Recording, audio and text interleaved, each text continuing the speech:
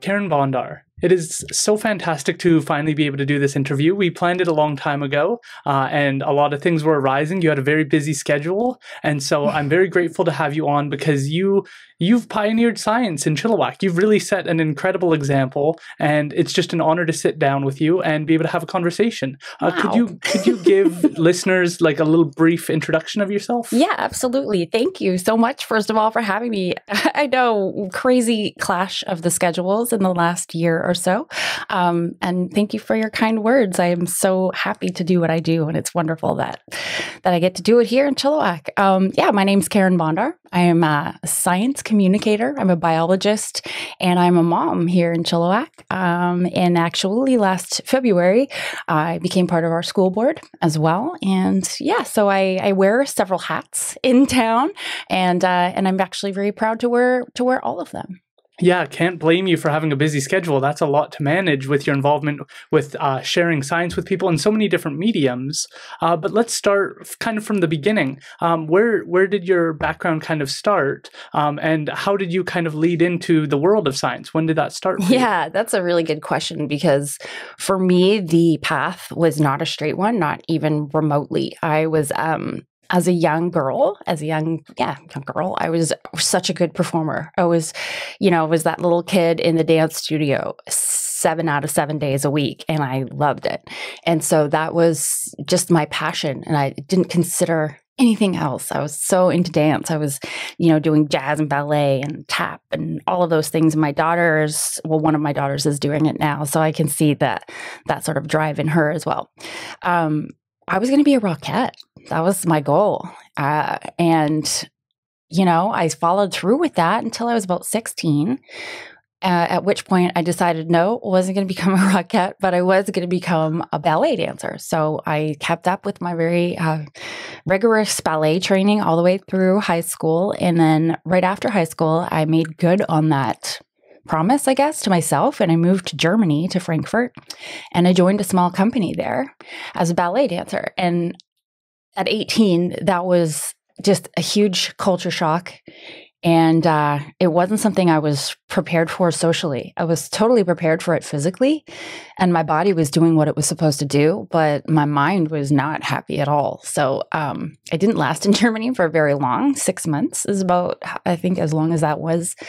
And then I came home, and I had been lucky enough to win a scholarship to Simon Fraser. And so I came home and I was able to pick up my studies and go to Simon Fraser. And interestingly enough, the first couple of years of my degree, all I did was take a lot of courses as I was just not totally sure where I was going to go. So I did dance, I did acting, I did archaeology, I did French. I did all these artistic things because I had been, that was what I was. I was an artist and a performer. And I always had, though, there was always just this wacky thing that I did to my schedule every semester. I would look for one biology class because that was what I couldn't do. That was like hard, that was a challenge. And I was like, oh, I'm going to try that. And it turned out that biology was always the best class I had in my schedule. So it took me nearly 3.5 years to declare my major. It took going to university in the day and coming to go home to Maple Ridge, where I was living, to go to night school at night to make up all my credits in high school because I dropped out of all sciences in high school. And looking back on it now, that is why I am such a huge advocate for keeping kids in science, keeping girls in science, and especially keeping girls in science who are good at art. It's okay. They can be both. Anyway, 5.5 years later, I came out with an undergrad in biology. And the only thing I wanted to do was keep studying. And so I started a master's program right away at UVic. Well, I went backpacking in Australia first. Okay, we got to slow down. Can you tell us about what ballet was like for you? Because I don't have any experience in that, and I imagine listeners don't either. But I think it's likely a good way to develop yourself. And like, there's a lot of discipline required for something that looks so beautiful. You think that like for beautiful things, maybe there isn't that discipline required, but it's like, it seems very stringent and you have to follow certain steps. What was that experience to do ballet and kind of see your future in that area? Yeah, what a neat question. Oh, it is so hard and it's so rigorous, but it is so comfortingly repetitive, I guess. And so you come to know your bar routines. And I worked at the bar, for hours and hours and hours and hours. And, this was a daily thing. And it was and it's funny because I think about what do I look at when I go on Instagram now? I have like the Mariinsky Theater, and I have, all of these ballerinas just showing their feet exercises and showing all the things that they do because I think it's beautiful. And I just remember how dedicated one had to be. It was a field where you really were going to go as far as you pushed yourself. And so I've always been incredibly driven. And I think it's funny because now I'm sort of midway through my 40s and I don't know, that drive is kind of slowing down a little bit. And or maybe I shouldn't say it's slowing down, but it's maybe going in different directions now. But yeah, I was that person who could enter the studio at 8 a.m. and I'd be the last to leave. Like I'd had my own key to my studios because my teachers obviously didn't want to keep those same hours as I did, but that's what I wanted. So I did it. And that, and I guess that's sort of what happened to me in my biology as well. I decided I wanted a PhD in biology. And so I just didn't stop trying until I had it. Right. I'm interested to know what you think of individuals learning how to dance because from my understanding, mothers actually dance with their babies unknowingly. But if you fast forward their interactions with the baby, they are doing a little bit of a dance. And it's a way of children and people learning their body and having that mind-body connection. And you can see when people don't have rhythm. And I definitely do not have rhythm because I don't have any of those experiences. But I'm interested to know, do you think that there's value in people learning how to dance? Because it seems like we don't really have balls anymore. We don't have ballroom dancing that's common. What do you think of the benefits of learning how to dance and knowing your body in that way? Yeah. Oh, unlimited benefit and potential from doing these things. And I think and I believe fully that my dance training pervades every aspect of my life. So yeah, I think from a very, very basal state of biology where moms and babes can actually move together and in rhythm with one another. I'm actually working with a team that's doing a documentary for The Nature of Things right now on dance in the animal kingdom. And what does that look like? And how does the beauty of movement invoke emotion and feeling. So I think there's great potential for movement in dance to be a huge symbol of communication, a huge symbol of love and emotion, of togetherness and spirituality. And I would argue as well, I don't know, Erin, that the ballroom dance community is strong and big, my friend. And so I do a couple of things. One of the things I do is I work for a cruise line called Cunard, and it's these big fancy ships that go all over the world. And I'm telling you, the dancers flock to these ships every night. Is a ball, one of those balls you were talking about. And that's just what they do. It's the most spectacular thing to see, just in their unbelievable gowns, dancing around these dance floors and on these, crazy ships. The luxury of it all is crazy and interesting. But it all comes down to the dance. And you even have people who come on these cruises that come and get a partner on the ship, like the ship offers partners. Right. So yeah, I think that it's definitely a huge part of life for very many people, however it looks. And I think also my immense training in dance really prepared me for what I'm doing now, which is bringing performance to science, because we haven't had that so much. And I think that's something that's really contributed to a lack of science literacy in the populations. We don't have scientists who are being as beautiful as dancers or as, other theater performers that are, and I want to incorporate science into that so that we can, have just a better perspective of what actually goes on in the world as we're enjoying these beautiful pieces. Absolutely. And I think you do a really good job of that, because I do think that science can move too much towards staring at a board, repeating a PowerPoint, point and not being accessible. And even talking to my partner, she couldn't stand like earth science in high school, yet we're out there walking and she's like, what's that plant? How does that plant interact with this? Why does that eagle choose that? Like the beauty of science is right in front of you when you look at the mountains and the interactions of the environment, yet it kind of gets lost if it becomes too stagnant and dry in a classroom setting. Yeah. But let's continue your education. So you choose to go back to university, and you're taking a bunch of classes, and you realize that biology is the one for you. Yeah. And then from where do you go? So then I start basically filling in my schedule with the courses. So I sort of approached this biology degree backwards, because I was able to take a lot of the biology courses because those were the ones that I was always chunking away at, one by one by one. But it wasn't the same for all of the co-requisites that one needs for a BSc. So that's when I started doing the night school and getting all of those things done. I then, in 1996, oh my word, that's a while ago now, I spent an entire semester at Banfield Marine Station on the west coast of the island. And that was just a totally transformative experience for me. It was my first time at a biological station. And I was there, not in isolation, but yes, in isolation. In 96, yes, there was email. No, it was not every day. It was now and then. There was no phones. I remember at the station, there was 2 payphones. And, you had to line up for the phone if you wanted to phone someone. It's kind of ridiculous to think about how different life was at that time. Anyway, that really changed me because that made me really realize how much I loved biology and how much I loved being immersed in it. Not just doing it at a university in a classroom, but actually, like you were just saying, being out in the ecosystems, the intertidal zones, all of those places we were able to just jump in a rowboat or a motorboat and get to.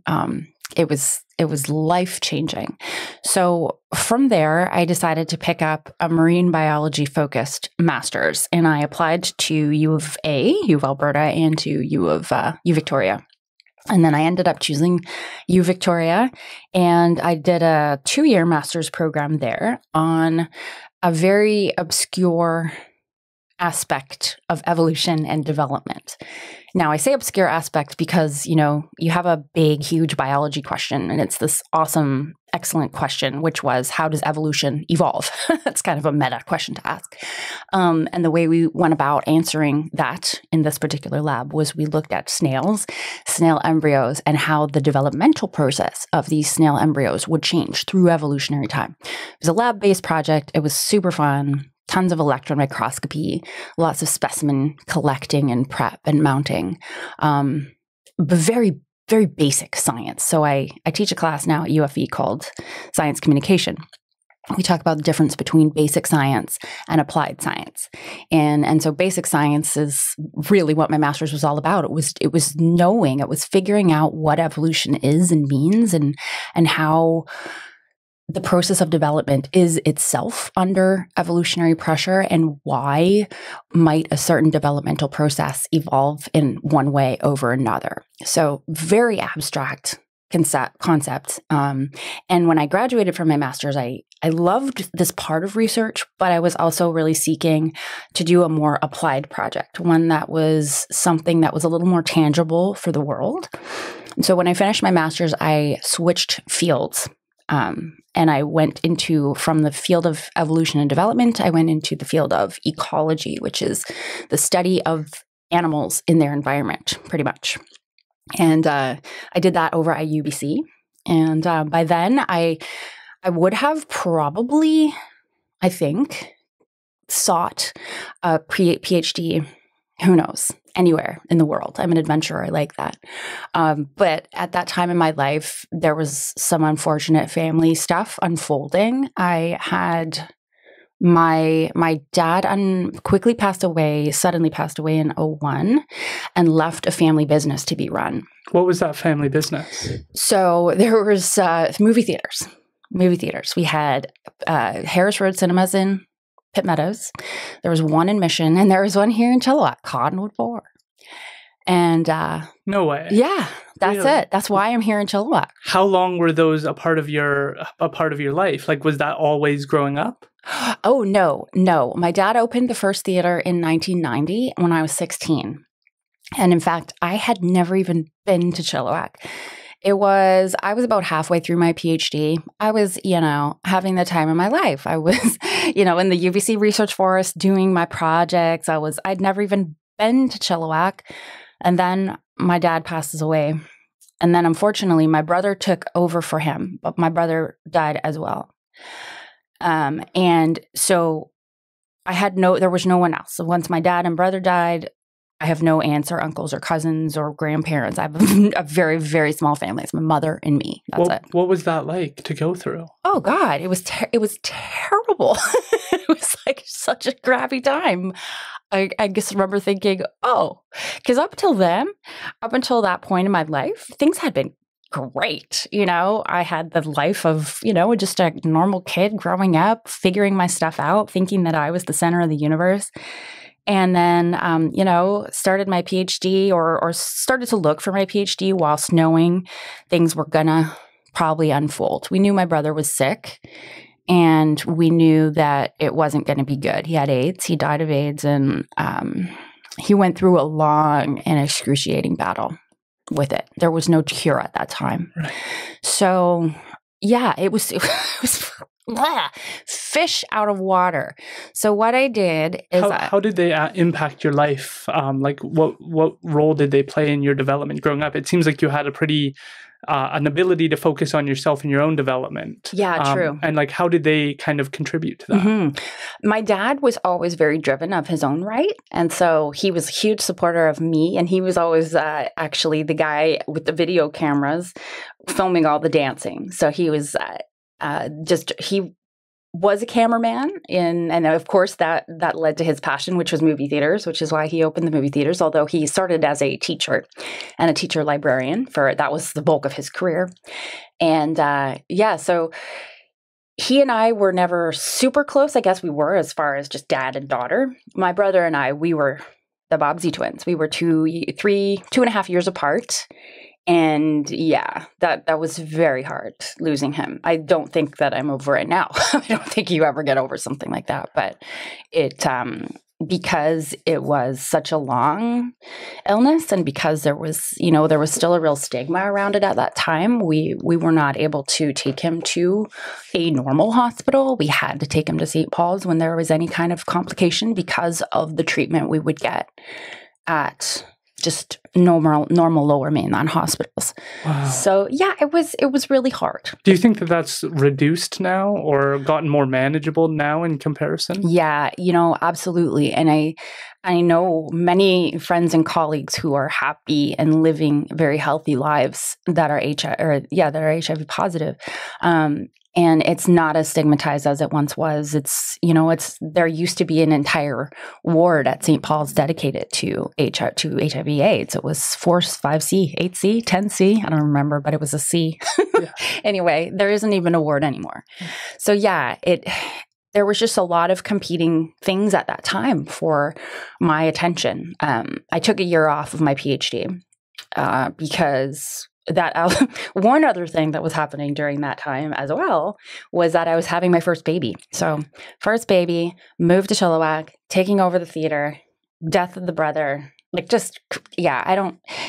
go through a time like that and you're like, oh, dang it. Okay. Life is not what I thought it was. Yeah, because that's like a high of having your first child versus the loss of family members and kind of being swung into a whole different world. How did you handle that? What was it like to try and take over that business? Yeah, it was difficult because it was not a thriving business, and I had landlords there who didn't understand anything about our family situation or about me, right? So I remember writing a letter to them. And I remember when I first inherited the theater, I wrote a letter and just said, okay, biologist, doing my best, don't know anything. Could you please help me here? Give me a break on the rent or something. I don't know what the hell I'm doing. It was like something like $23,000 a month in rent that we were paying there. And I remember this so clearly. I was summoned to Wall Center 1 downtown Vancouver. And basically I was sat down at a huge board table, all these glass windows overlooking the city of Vancouver. And the guy said to me, "You better get that sorted out or we're going to take your mom's house." Because my mom had been a personal guarantor on the lease. And they were like, "We don't care. We don't care about you. We don't care nothing. Sort this shit out." Wow. Yeah, it was really hard. Yeah. It sucked. But you know what? Then you do. You do. What else are you going to do? I came home. I had a good cry. And I picked myself up because what else are you going to do? I started taking accounting classes. God, how many years was that? I guess I moved out here in 2005 and I sold the theater by 2011. So 6 years later.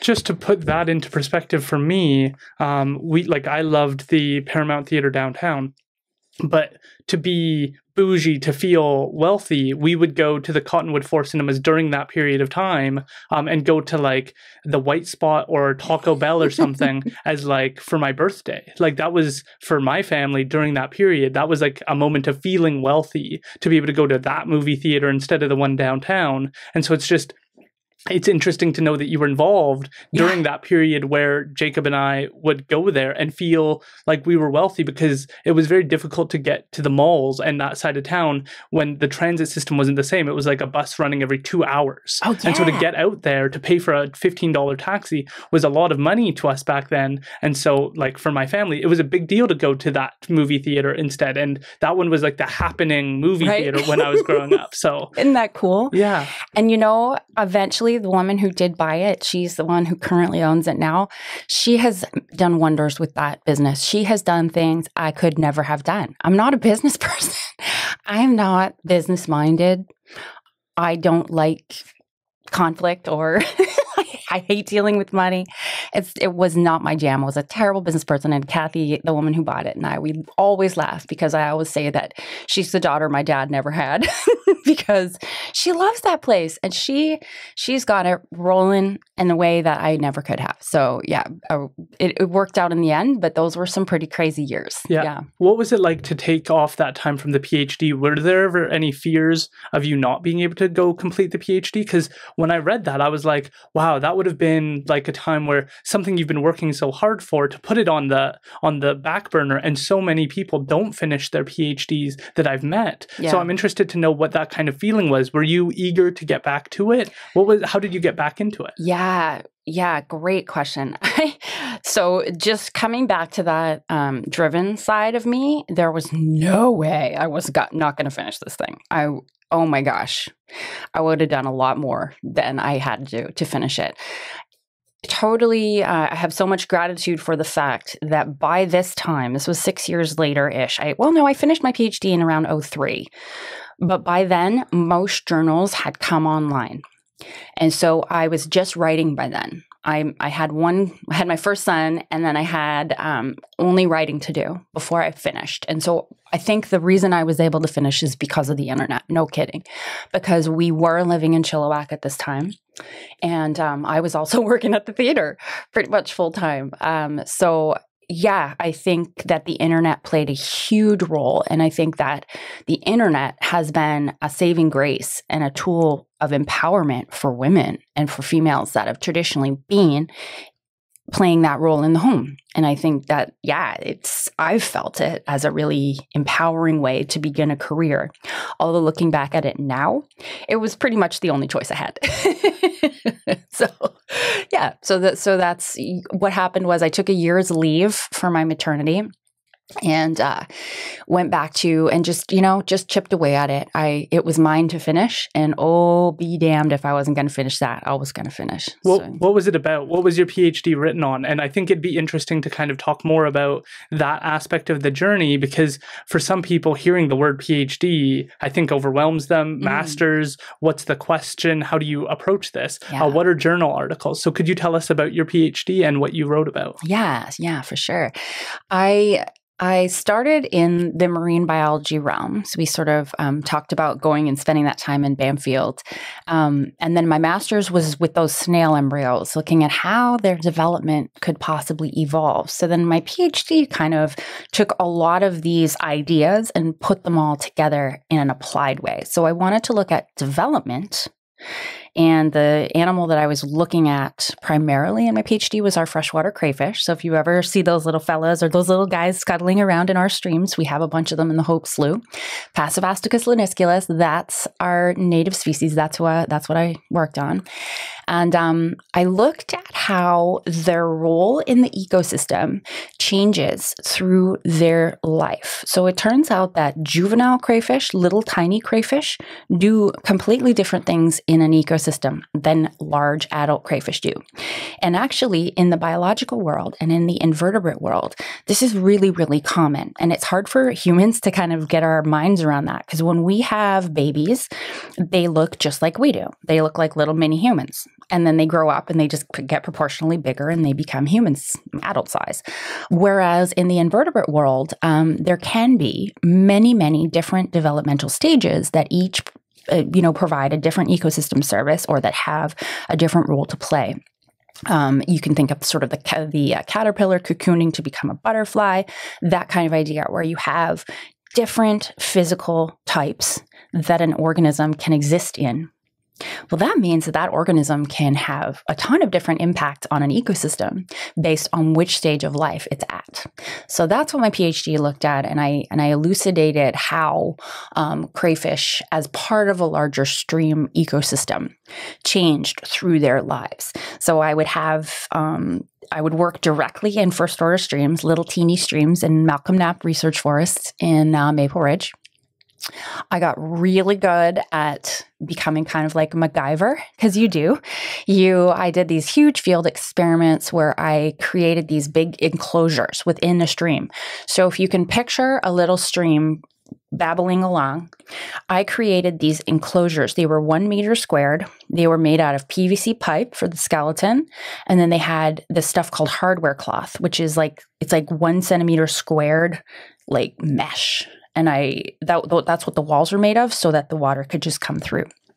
And I varied the type of foods that were in there. I varied the parameters, my experimental parameters inside of my enclosures were different from outside. And yeah, it was amazing. I mean, I just got a chance to design and implement and undertake huge experiments in the field. And that's pretty much it. And it was in the Center for Applied Conservation Research. And so, why do we do this? Why do we care? Why is this even applied?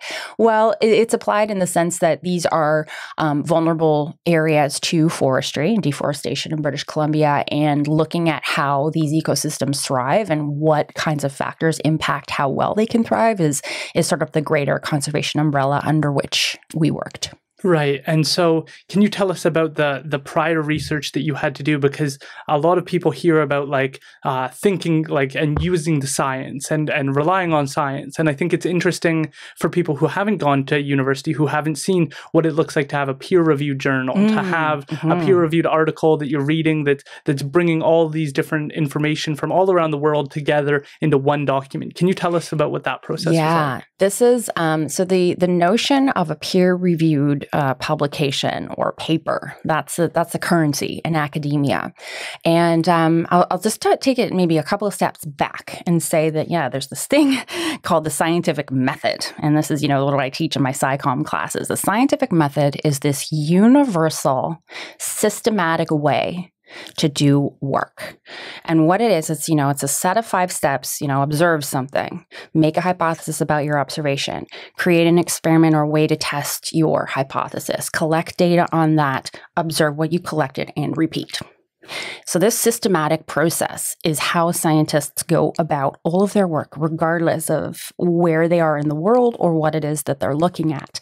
And that's what makes science work, and that's what makes it rigorous across multiple fields or countries. Now, the notion of peer review is that because we write our work, or because scientists all work according to this scientific method, where you carefully detail how you go about a problem and how you collect your data and get your results, other scientists in the field are always going to be the ones that are judging you.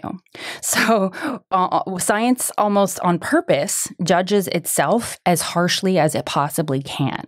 So as an example, my master's supervisor in this snail development world, there was another few labs in the world that studied this phenomenon at a very high level.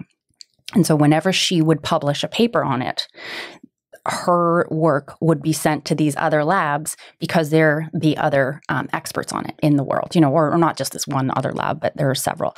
And that's a really good way to make sure that everyone is keeping their work clean and reputable and rigorous. So peer-reviewed work is academic currency, but we have a problem.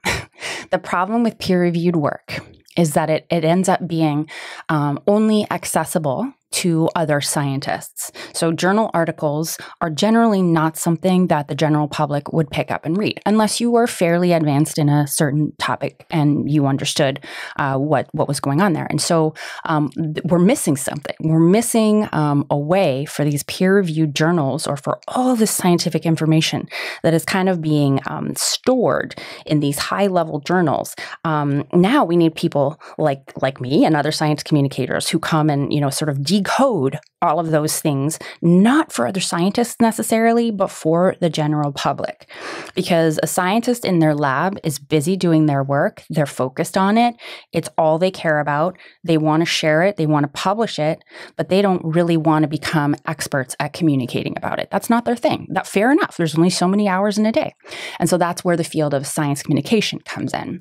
But overall, one thing that I really like to drive home, especially, when I'm talking to the general public about science, is that we follow the scientific method as a way to be systematic. It's a way to provide evidence of work done and results achieved. Pseudoscience, on the other hand, pseudoscience is primarily responsible for a lot of the misinformation and, garbage solutions to this and that we see on the internet. Pseudoscience will not be peer-reviewed. It will not be looking to beat itself down as science will. So that's one really good way that people in the general public can actually, look at something and try to determine whether it's legitimate or not.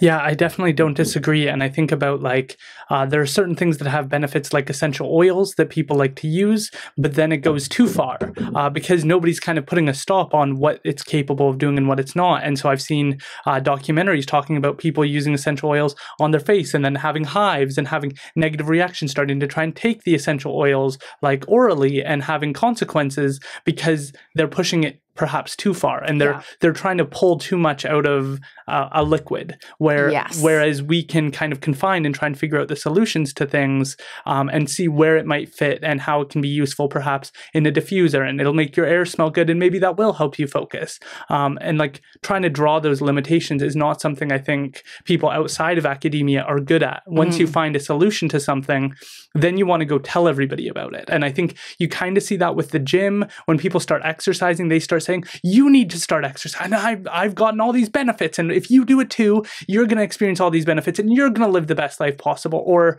going to a vegan diet or an all meat diet. There's all these things where once you experience a benefit, you're convinced. Yeah. And so you're willing to go and try and convince anyone else and not think, maybe this person's biology is different than mine. Maybe what works for me doesn't work for them. And they're not looking to disprove their perspective. They're looking to see, well, if you use it and now you're benefiting, well, that just reinforces this is the best thing and nobody's talking about it. And you kind of get into this echo chamber of everybody's doing the same thing. And I think that that's something social media has kind of exacerbated. 100%. And that you've really explained it well.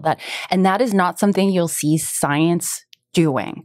So that's just a really valuable point. And I also want to just make one other additional point based on something you said, and that is that we often have these influencers, right? And I mean, a really good example is Gwyneth Paltrow with her Goop phenomenon. There is so much pseudoscience and actually things that can be harmful to women from this kind of junk. And it's the lack of rigor and it's the lack of basic understanding of how something might change from person to person, as you were saying. That's what the scientific method automatically takes you through. And that's what we aren't getting with a lot of these fads where it's, it's simply all about making money, getting likes, doing clicks. And, it's so interesting for me as a biologist that I've studied life as it evolved naturally.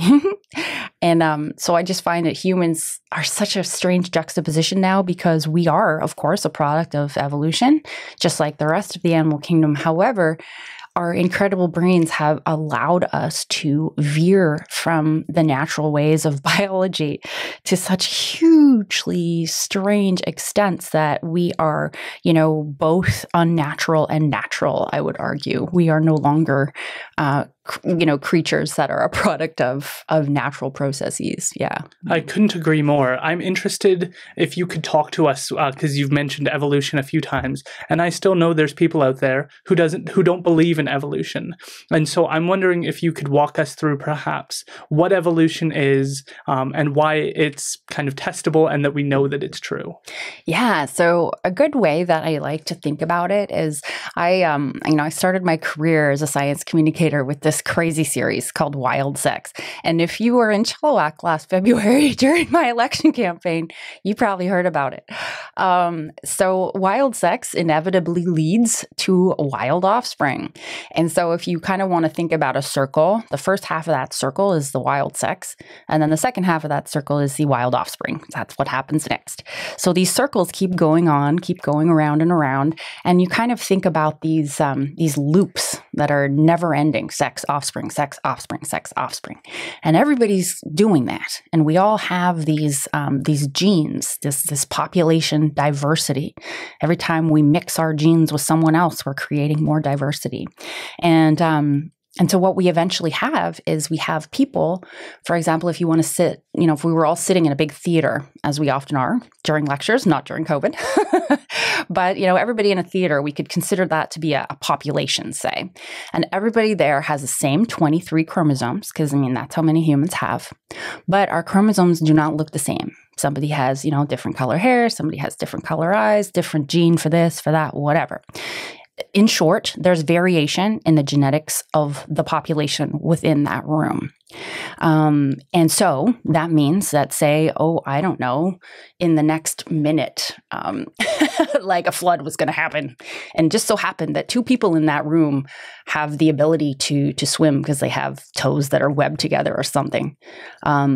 Those two people can swim and they'll be good. And they might swim off to found a new population. It's not because they were better. They were just sitting in that room just like everybody else. But this random thing happened. The water flooded the theater and they had to swim and they were just better swimmers. Totally random. That's evolution. Because we have so much genetic variability in our species and in any population. And humans kind of take the danger out of our lives a lot. But for the rest of the animal kingdom, survival is not easy. Survival is not guaranteed like it is for us. And so survival depends on aspects of your genetics that get you through, that allow you to have the gift of life. And humans don't do that. So here's an example. Say, there's a clumsy zebra walking along the plains, the savannah, and clumsy zebra walks into a pothole or something and breaks its leg. Clumsy zebra's dead, no question. And so clumsy genes then, therefore, don't do all that well in the zebra population. So you end up getting zebras who aren't clumsy because, that means that they will die. Okay, so then you take humans. Carin, clumsy human. Carin, I've broken both of my feet by walking. Yay. I would have died if I was any other kind of animal, but because we're humans, we're like, oh, hey, no, we can fix that. No problem. We have the ability to fix that. Not only do we have the ability to fix it, but we have the ability to keep you safe, warm, dry, and fed until you're fixed. And then you can go ahead and reproduce after that because, biology, survive, reproduce. That's kind of what we need to do. And so, any genetic variability in a population means that some individuals will be more likely to survive in the future than others. And that's it. That's all evolution means. That's it. It's just simple. Diversity. And I think it's provable because all dogs descended from wolves. Yeah. And that's a really weird thing to think about when you think about how we're so connected to dogs. And so many people, I think, sort of take that complex relationship for granted. And I was just watching Explained, which are Netflix documentaries by Vox on Netflix, talking about dogs and our long relationship. They're the first animals we co-evolved with. And a scientist took a group of wild dogs and had them breed together and only breeded the ones that were friendly, that were that didn't have that much aggression. And after, I think, a few generations, none of them were aggressive. And they had basically turned into dogs over that period of time. And that's a complex relationship that we have where they were both our supporters. But now for so many dogs, they look nothing like wolves. And they're all cute and cuddly, but they serve new purposes. And I don't think we talked about the benefits of service dogs and the benefits that having that companionship can have, because their love is somewhat different than human love between two people because it's unconditional. And they were breaking down how the sweat of people, depending on why you're sweating, will actually help inform the dog as to what your mood is. And again, we don't smell that sweat. We don't understand those types of pheromones. And so we don't think about it.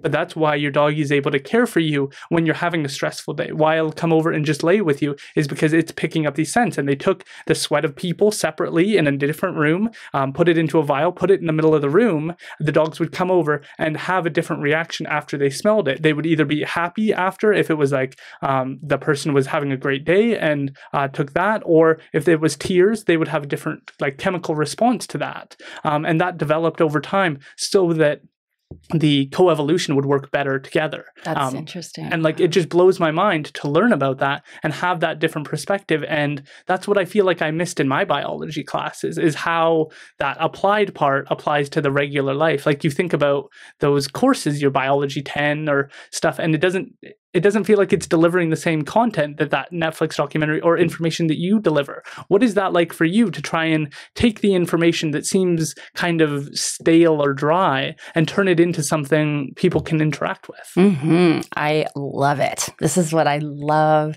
doing. That's why I get up in the morning. I love to think about ways that I can talk about scientific concepts, biological concepts, in ways that will mean something to people, how they can relate to it, how it matters. Why does it matter?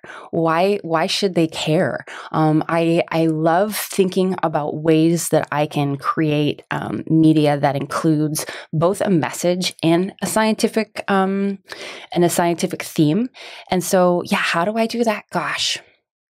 I guess everyone's styles are a little different, but I think I like to lead from beauty. I admire beauty in nature so much that I often allow that to inform the beginning. So when I'm designing a lecture, for example, I will look for images that convey the concepts that I'm looking to discuss. So I'll visually communicate, I'll orally communicate, and then, if we're in class, we'll be able to actually actively discuss things.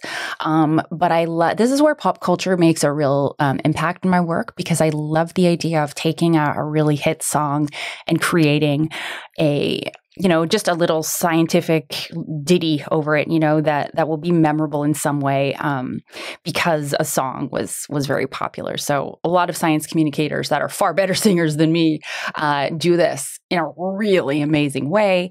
I also like doing things. Of course, sex is never a terrible topic. And I did, as we've alluded, I did receive quite a bit of negative attention during the election campaign over a lot of the topics that I work in, primarily sex, but sex is just so ubiquitously important to every animal on the planet, including us. And so I will never apologize for having that as a major way to, I guess, sell my work. But the thing is, we are biological creatures. I mean, do we realize that every day the choices that we make in our lives are primarily based on our sex life? It's really quite remarkable that sex comes into everything. So I guess, I really like to make people's lives relevant or make my material relevant to what's happening in people's lives. And people are always having sex, Aaron.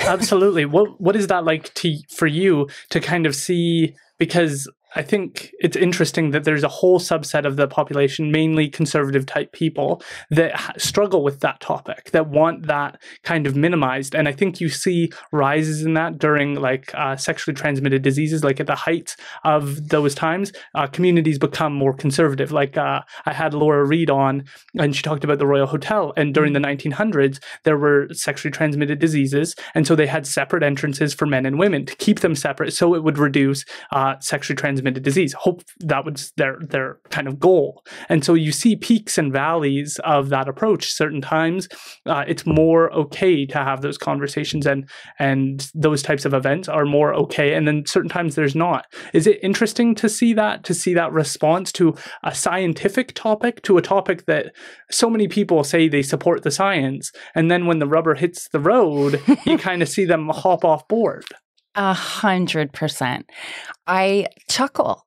Like, I literally have to chuckle at the way that we treat our own bodies, and how hypocritical we can be when it comes to the things that we purport and the things that we promote. I mean, to have a child, you have to have had sex. That's just sort of the way it goes. So to have now this child and to be not allowing this child to understand this very important aspect about where they came from, certainly the children ask that when they're very young. Where did I come from? And do we give them the whole, reproductive biology 101 at that point? Absolutely not.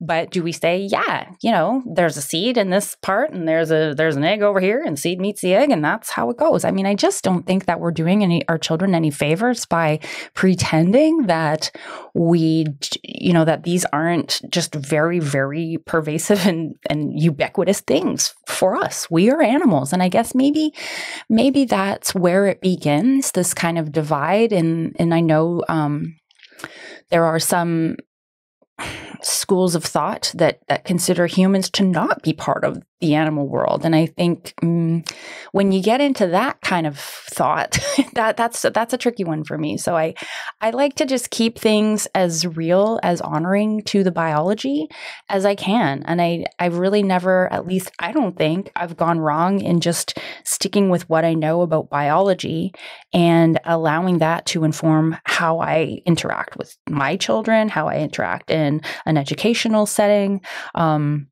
And yeah, I guess there are people who are going to be uncomfortable discussing it. I guess I would advise those people to stay home from my lectures because I'm not going to stop doing them. Well, fair enough. And I think that making it more accessible and starting the conversation has to occur at some point in order for us to remain educated. And I think that that's where hopefully that kind of bridge comes in. And I'm interested to know what it's like in comparison to like a classroom where you have students who are hopefully engaging meaningfully with the material, and then you take it to another crowd and perhaps it's a completely different response than what you're used to. Always.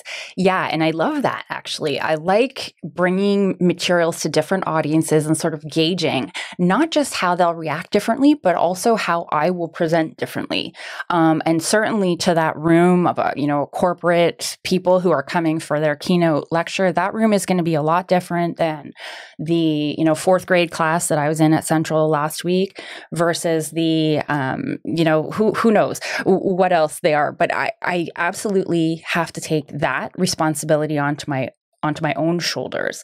It's not always easy to do, but I can generally, take, if there's a question that comes up that could be somewhat inflammatory or, that I can tell they're looking for me to, go into a trap or say something that they want me to say so that they can prove me wrong or something.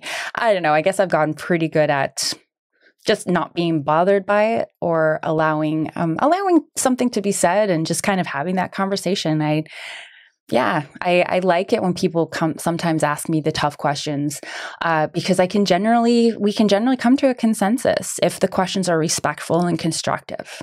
Yeah, you also mentioned about how there's certain schools of thought that don't think we have that relationship with the environment or that we're somehow different. And I think that the challenge there Well, it's interesting to see that Indigenous culture doesn't view it that way. I think that that's like an interesting bridge between science and Indigenous culture, because I had the opportunity to interview Elder Eddie Gardner, and where he talks about how he, like, the fact that he calls trees the rooted ones rather than trees, and the ones that crawl rather than bugs. I thought was beautiful, but I also thought about it after and was like, it's so fascinating, because I don't know if he knows that he's doing that to show like a greater level of respect for those plants and living creatures. But the fact that he's doing that is so different than get that bug off me, that kind of approach. And I just think it shows that deep connection that Indigenous people have with the environment, with the belief that,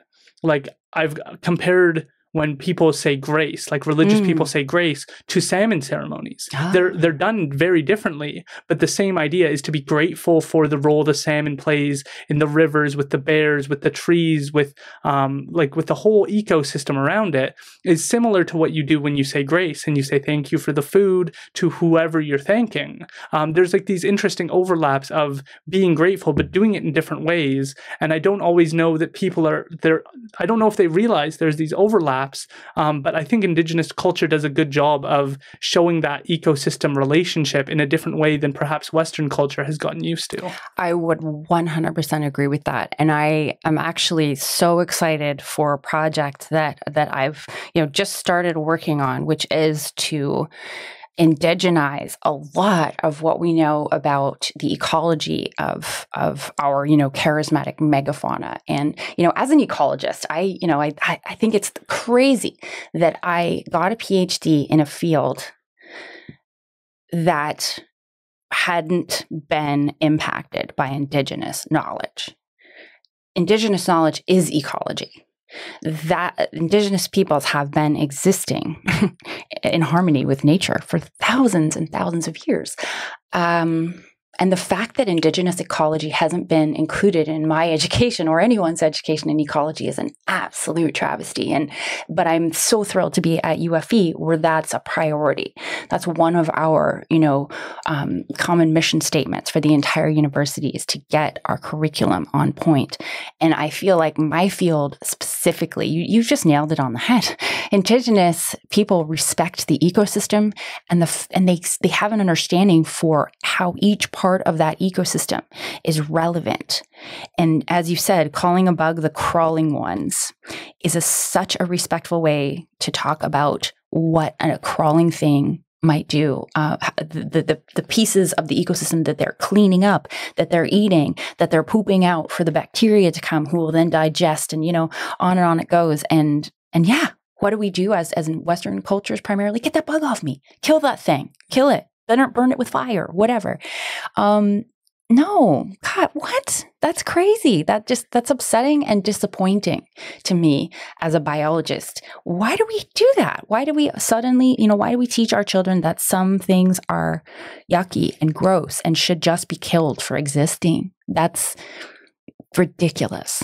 Absolutely. And I think I'll be interested to know what you think of this. I'm writing a paper right now on like the philosophies of Indigenous law versus Western law. It's an area that I'm interested in, not to see what the differences are, but to see whether the similarities lie, because I think that that's what brings us, when we're looking for differences, I think we're focused on the wrong thing.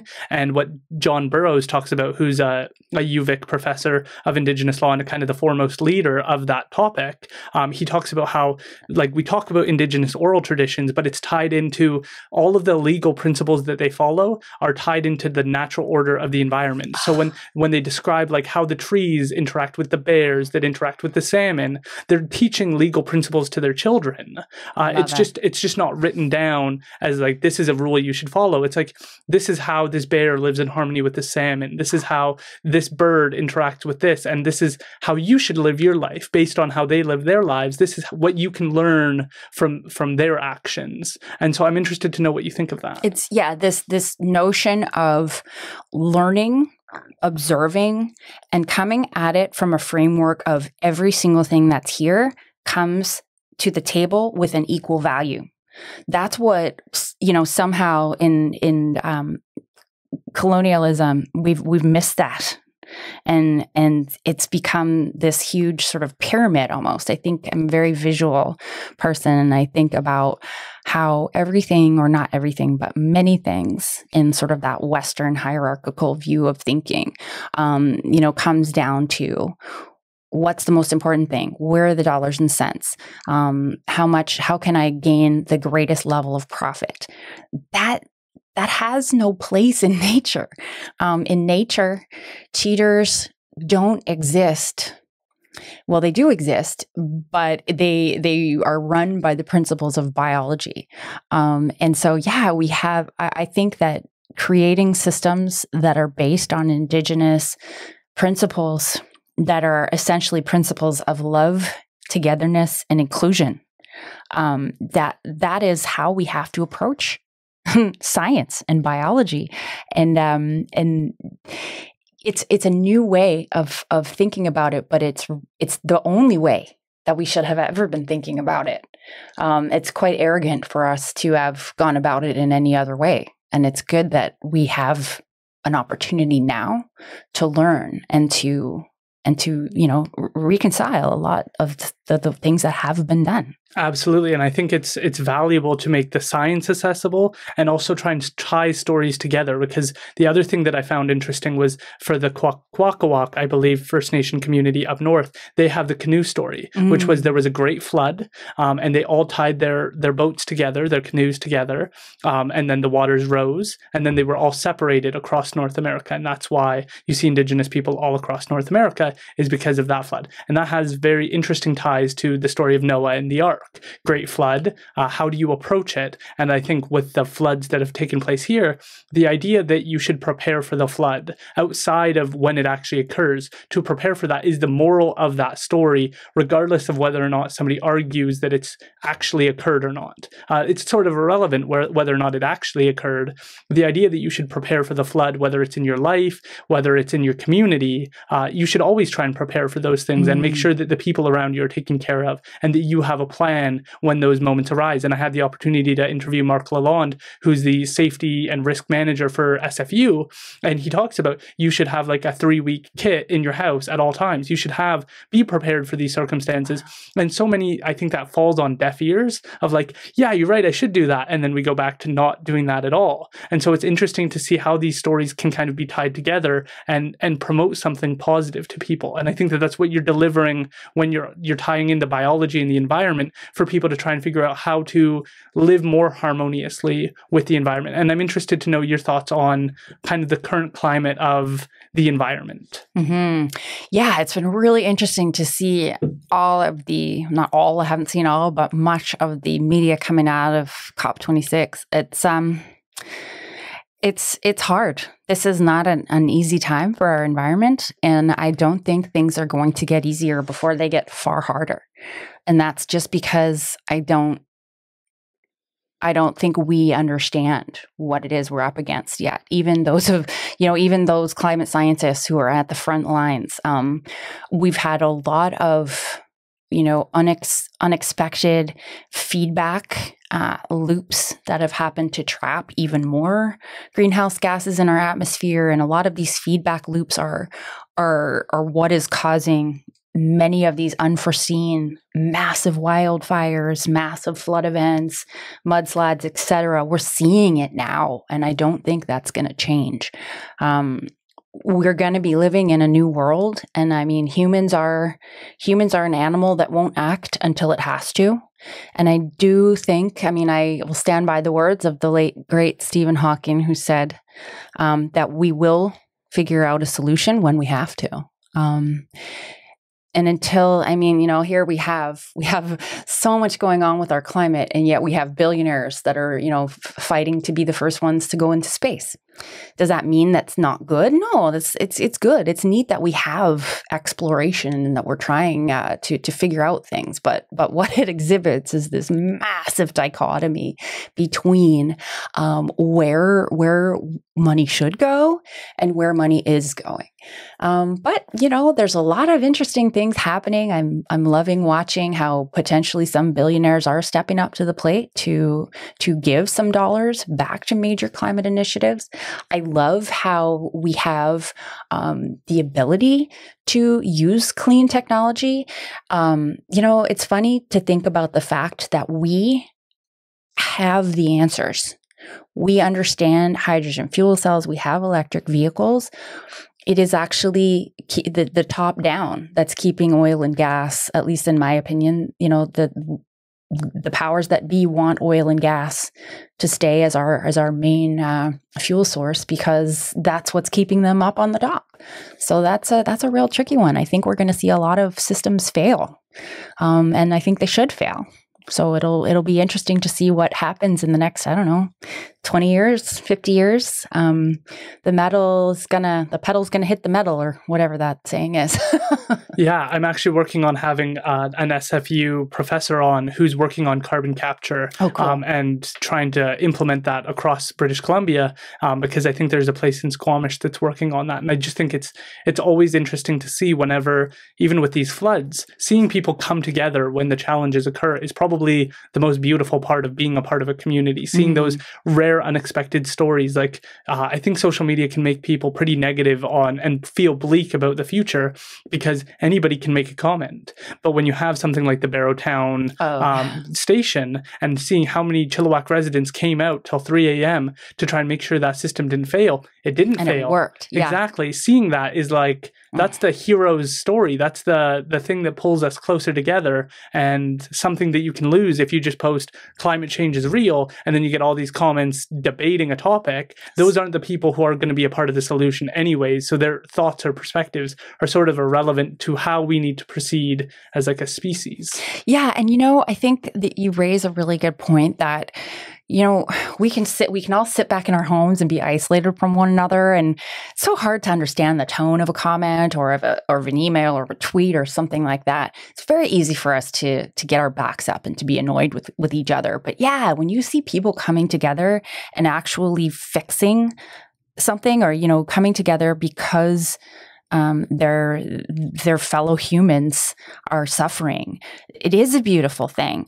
And because so many people came together just recently here in Abbotsford because of all of the flooding, we're seeing not just this beautiful display of humanity, but we're also seeing that this is going to be our new normal. And so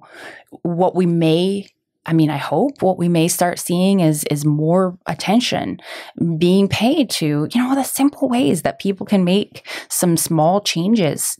Stop eating meat a couple times a week. If you eat it every day, eat meat, a couple times a week, don't eat it. Or, maybe don't take that extra truck or your big truck to the corner store, maybe walk, or, things like that. Just the tiny things that will eventually add up, or that do eventually add up. That in itself is another way of giving that hug to that community member. It's an indirect way, but it's something that you can do to make the world better. Just, and we've all got to start thinking like that.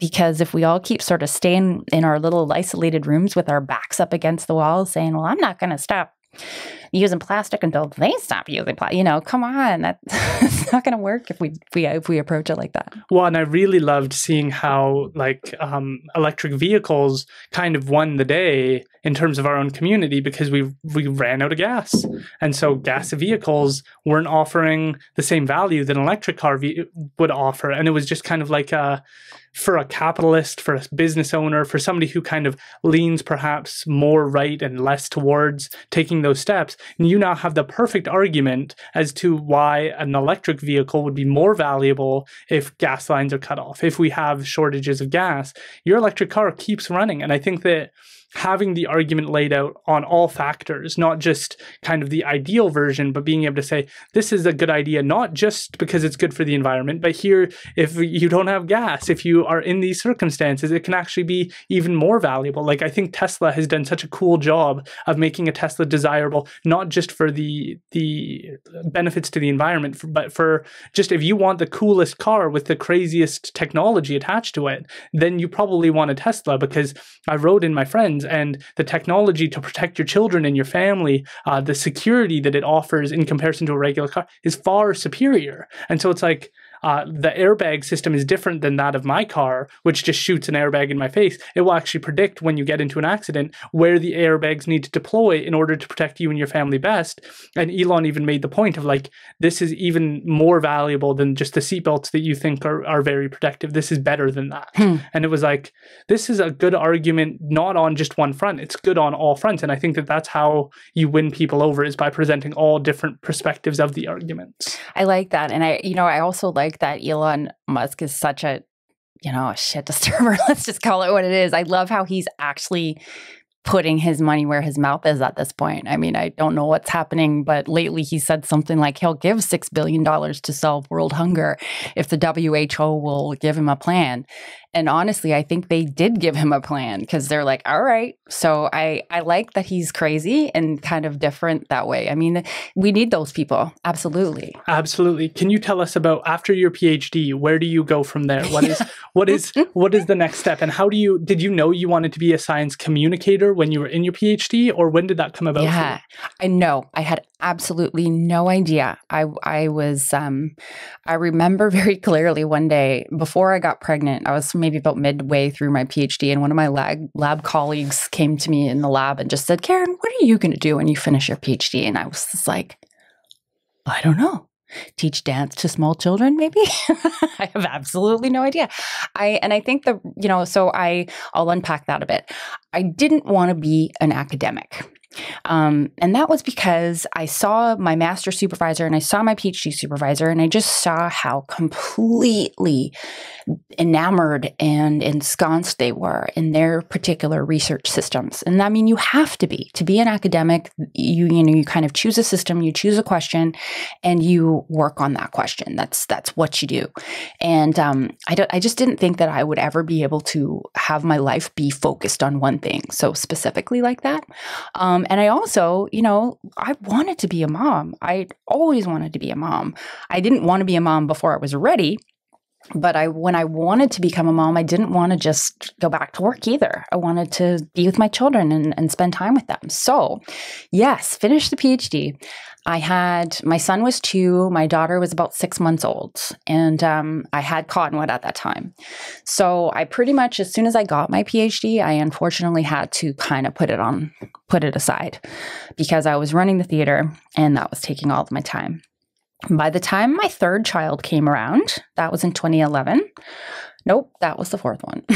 2009 was the third one. 2009, that's when I was finally able to get back into biology. So what I did, very similar to how you're starting off your repertoire, I started a blog. And way back in 2007, that was a pretty forward-thinking thing to do in the sciences. There wasn't a ton of science on YouTube yet.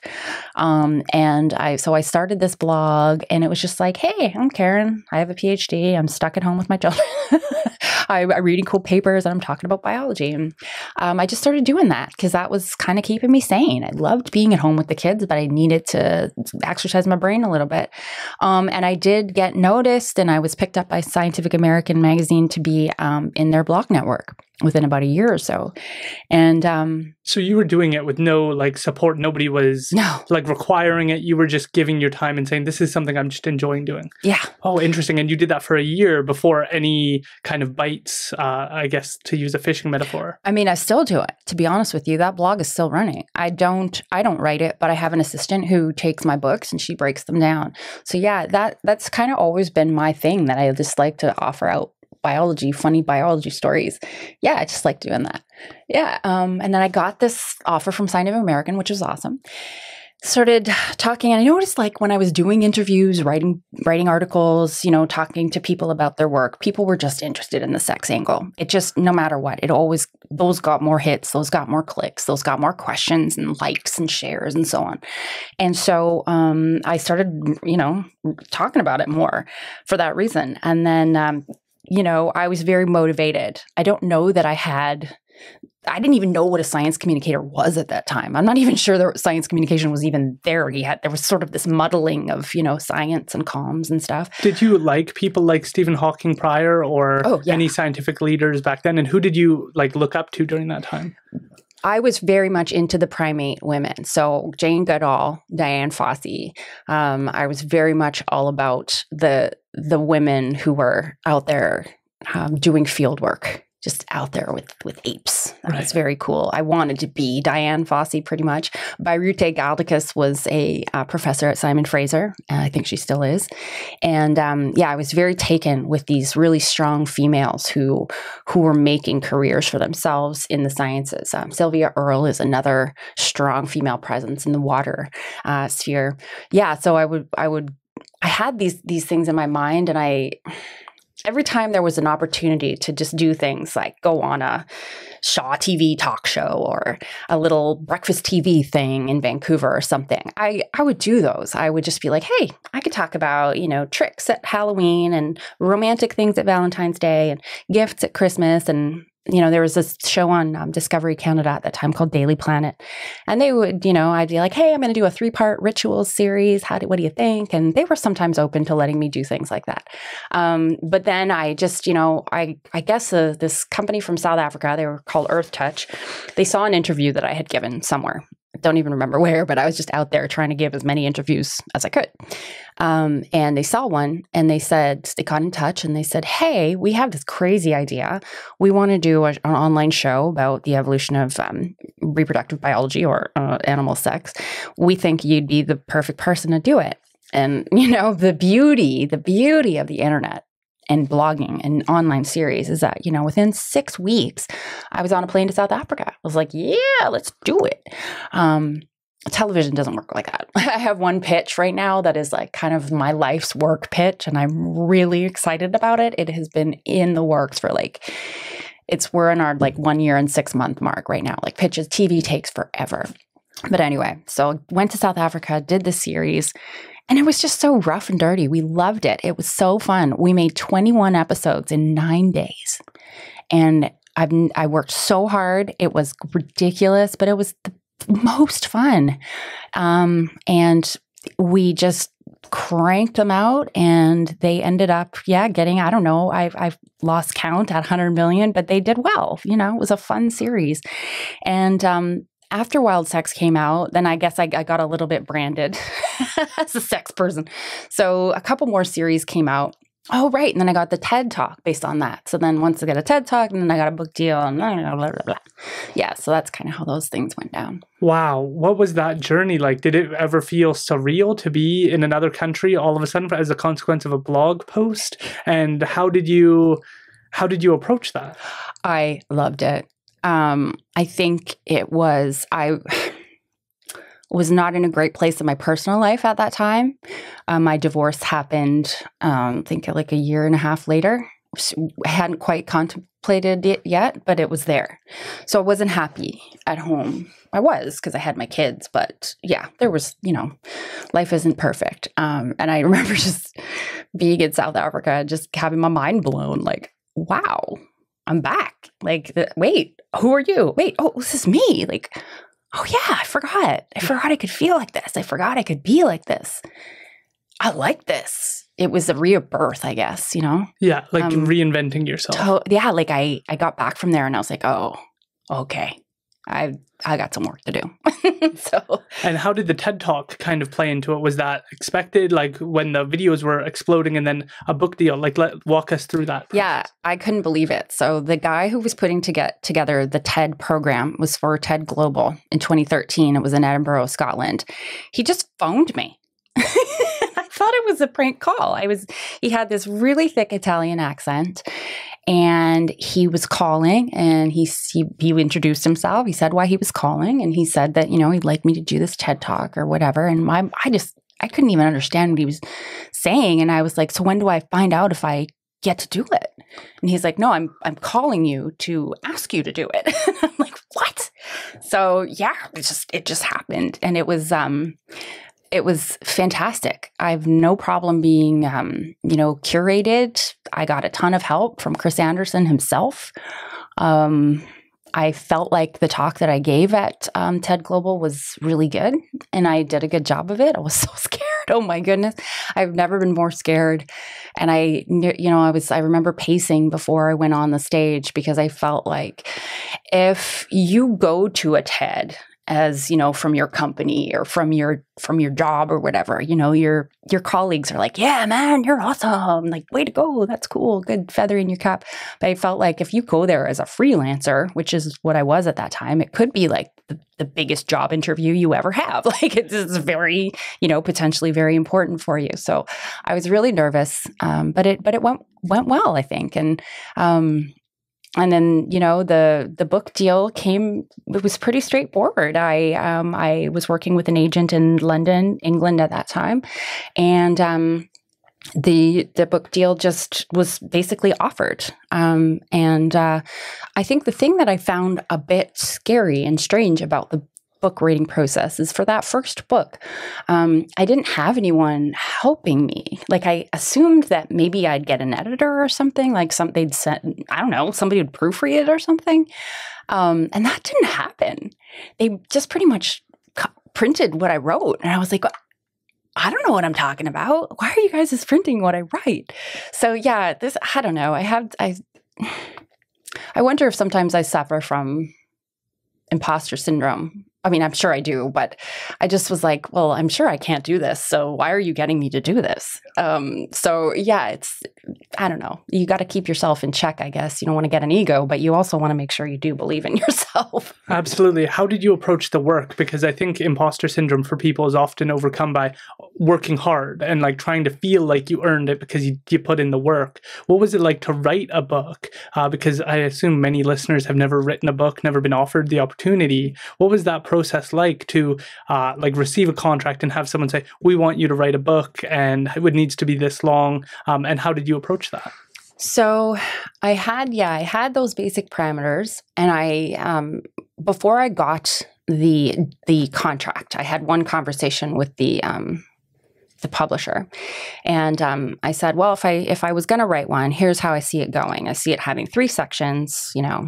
Meet the partner, have sex with the partner, deal with the sex products after the sex, as in the offspring after. And so that was pretty much all that I had given the publisher.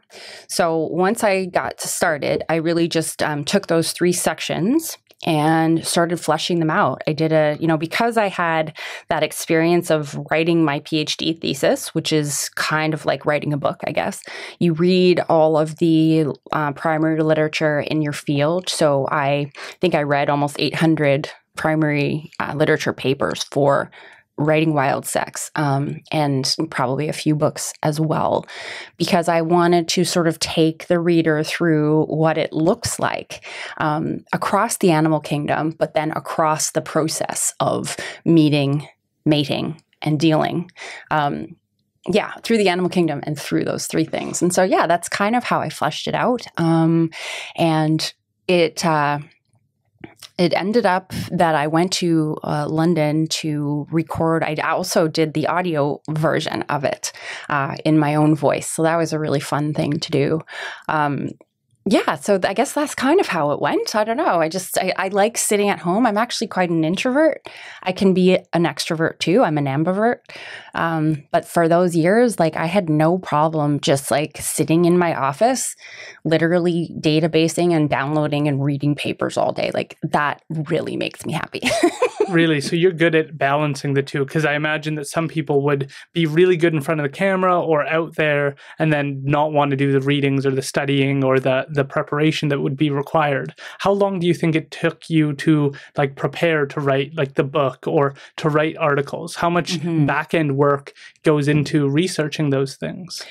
It depends, I guess, on the project, but because the wild sex, and then I went on to write another book after that called Wild Moms, because that material, it just kind of becomes ingrained in you, talking about it, writing about it, doing that. I then went on to write another series from the books. I wrote another online series about wild sex and another one for Wild Moms, which are animated. So those took less time because I kind of already knew.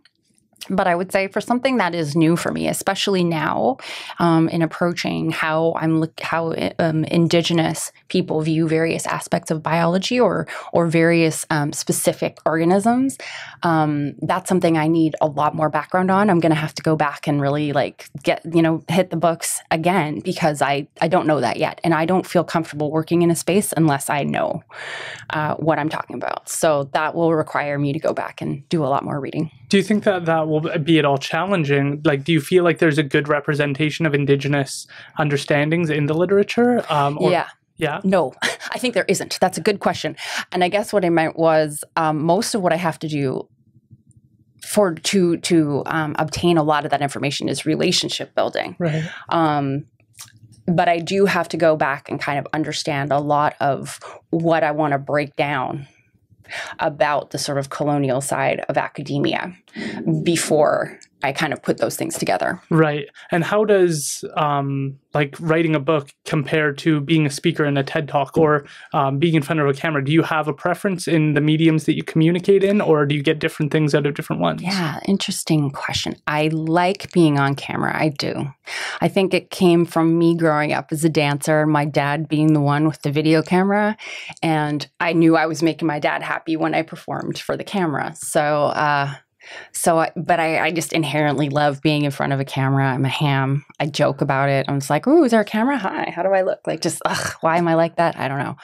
But I am. So I guess I would have to say I do like the camera stuff. Although I love speaking on stage. I love being with a live audience too. That's really fun. And teaching is kind of like that. And that's, funny enough, when COVID came along, I wasn't actually working at the university yet. I had just kind of been peripheral to the university. I mean, I was really busy doing other things. And then I was just so lucky that, when the pandemic happened, there just happened to be an opportunity for me to start teaching because a lot of the current classes had to be canceled because they weren't able to offer them online. And so that was just a new thing for me. And just this past semester has been the first time that I've been in class with students because it's all been online up to now. And wow, what a neat thing that is. I love that. We have the best conversations. Right. So you went into UFV as a professor, but online. Yeah, that's right. And so you didn't even get to meet your students for the first time, starting out as like a professor. Yeah, that's right. What was that experience like, and what courses do you teach? Yeah, so it was super weird. And I remember laughing with my ex-husband, who's also a professor, and because I said, oh no, I'm just going to get the students to turn on their cameras and we're all just going to talk and we're going to have this great conversation. It's going to be fantastic. And he's like, let me know how that goes. And of course, I had no idea that the students would not turn on their cameras. And yeah, they're very shy.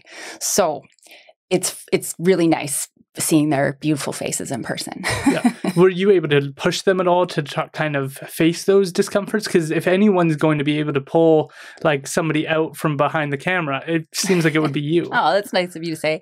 Yeah, we would. So, I mean, the course that I initially started teaching to them did have a communications component. So I scheduled us a few discussions where they had to be ready and they had to have their camera on and they knew we were going to actually have a formal discussion on those days. So yes, I do think it's possible. And by the end of the semester, students are generally more easygoing about having their cameras on. But again, there's a lot of factors that could potentially be at play there for a student that I have to be, I guess, cognizant of. Maybe they aren't in a private space. Maybe they don't have the ability to, oh gosh, I don't know. Maybe they're just in their bedroom. Maybe they don't want to come on, or you know what I mean? So I've got to just be really careful to make sure that I'm not sort of limiting any students that way by making them do something uncomfortable. On the other hand, this is university. So I do want them to work and to extend themselves and, make sure that they go beyond their comfort zones a little. Right. And what was that course focused on? It was the first time that I taught science communication, and it was super interesting because we were able to really pick up on a lot of current COVID stuff. At that time, there was no vaccine. We were still trying to figure out the nuances of what this coronavirus was. And so it was an incredible time in the science communication space. And in fact, I was taking a course myself through the Knight Center of Journalism, which is at the University of Texas. I was taking this open online course that was taught by one of my journalism heroes. And I've since even had her come and speak in my classes. But it was so cool. I was taking this course and there were students from like 50 countries in this course. It was incredible. And I was able to take my experiences there to my experiences at UFE and just sort of speak with journalism students all over the world, trying to cover COVID from whatever perspective they had in their country. Wow. So you're teaching a course and you're taking a course. Yeah. Can you tell us about what that course was about and why choose to do that? Because I think the struggle for so many who don't go to school is why? Why am I going to go to school? What is school going to teach me? What do I need to know? Mm-hmm. Like, I'm running my business. Business is good. I'm fine. Why do I need to know this? Yet you basically have opportunities at your doorstep. It doesn't seem like you need another form of education. And if you wanted to, you could probably just watch YouTube videos if you really wanted to avoid the formalities. Why go and attend another educational facility? I think I am addicted to school. I am also a wedding planner, an interior designer, and a therapist, by the way. I am totally in love with going to school.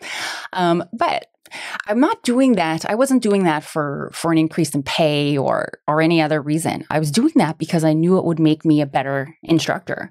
And it would give me a really good perspective from which to teach my own students. So I just kind of looked at it as this amazing opportunity. It was a free course. It was open to anyone. And I'm really motivated for things like that. And I feel like because I am really interested in breaking down science and really making a difference to the level of science literacy in society, I think that I just need to be open to whatever potential things come my way that might help me do that. That is what sets the example, I think, because I think so many people miss out on that and try and find, when I know biology students or chemistry students or physics students, there's never that, how am I going to reconnect with the community with this knowledge? And I think that that's what many academic types struggle with is you've got all this great information. How do we get it back to the community that it would be relevant or useful to understand? And trying to find those bridges is something that individuals like yourself are very good at finding how to communicate that. And I think that that's the value of kind of reinterpreting what a degree is for, because many people think of a degree as well, what are you going to go do with it? Mm-hmm. And it's your biology degree has been a tool that's really opened other doors that you would never put down on a list when you're applying to take a biology course or to get a biology degree. Your path is so unique in comparison to most people go and become a biologist or go work at a facility and get paid a normal amount. Your path is so unique. And I'm just interested to know what it's like to work with the more formal academics and see such a difference and be able to share that with young people who might not consider a future in chemistry, biology, physics, engineering, but being able to connect it back to the community has seemed to have brought you a lot of passion and energy. Yeah. Gosh, you ask good questions. So that is a really good one. And something that came to my mind so quickly that I want to say is that academics don't really understand SciComm yet, right? So I remember when I started my blog, my PhD supervisor, I'm sure he was probably disappointed. He said something like, "Oh, good for you, starting a blog," because that was so foreign to him. He's like, "I don't even know what that is. That makes no sense. You just spent 5 years doing this. What does that even mean?" So I definitely think it was it is not something that is accepted generally in a lot of academic circles. Now, that said, the Dean of Science at UFE is this incredible woman who has had a very interesting life. She was born in Brazil. She was raised, I believe, in China, and then she came to live in North America. She gets it. She understands who I am and what I do. And because of her, I have been able to worm my way in because, so I don't think necessarily that it wasn't like a red carpet got rolled out or anything like that. But at the same time, I feel like I was seen.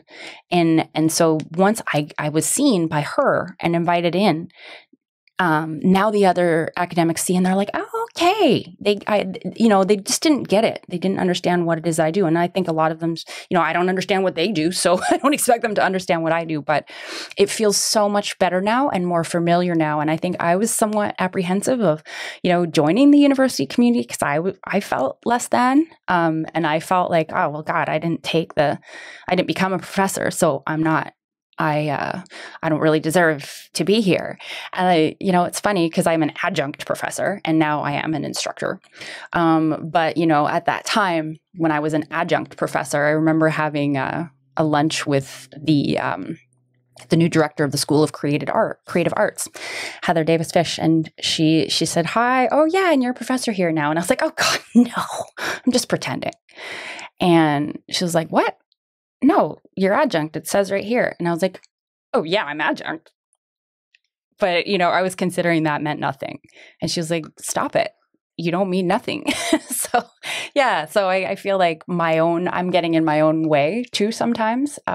So I think that where I am now is in a place of acceptance with the university, and I'm hoping that it'll continue. I don't see why it wouldn't, but it was nerve-wracking for me at first, for sure. I think that that's so important that they've brought you in because it's been one of my critiques. I love UFE with all my heart, but one of my critiques is I don't think they put the spotlight on the professors sufficiently or put their feet to the fire enough, because I think that it's better for everybody if the professors come out of their shell or come out of hiding to share their knowledge, because it kind of reinvigorates their passion for the work they're doing. And for students, a lot of professors that I've spoken to have said, rate my professor is stupid. Okay. And then from the student's perspective, it's like, I would never choose a course without looking at rate my professor. And so there's this deep divide between both thinking. For rate my professors, they see the odd negative comment that's just like, this is the worst professor I've ever seen in my life and I would never take them, and go,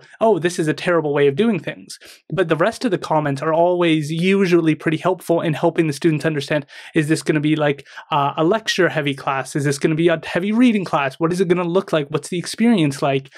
Rebecca almost never takes a course without considering rate my professor and whether or not her learning style and the professor's teaching style are going to line up. And so I always try and encourage professors to come. I've had a bunch of professors on the podcast to try and get them out from behind it, because I think on the page about each professor, there should be a 5-minute video with each professor saying, hello, my name is this is my research areas, this is what I'm interested in, this is who I am, this is a little bit of my background, because that's what some students are looking for. They want that understanding professor. They want to understand who they're learning from.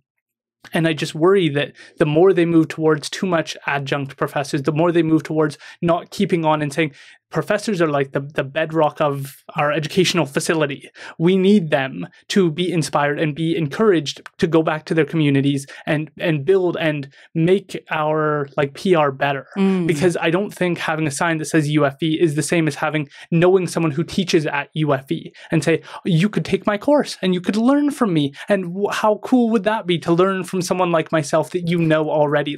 To me, that's going to build way more bridges. UFE tried to do something in downtown Chilliwack where they had a facility downtown. That's right. I remember that. I don't think it worked because that's not what students are looking for. They want to know the people that they're going to be learning from. They want to have that type of relationship, because that's what kind of helped me flourish from an immature child to a grown-up, was having professors say, I know you could do better than this, and you're not. And so you're not living up to your own potential.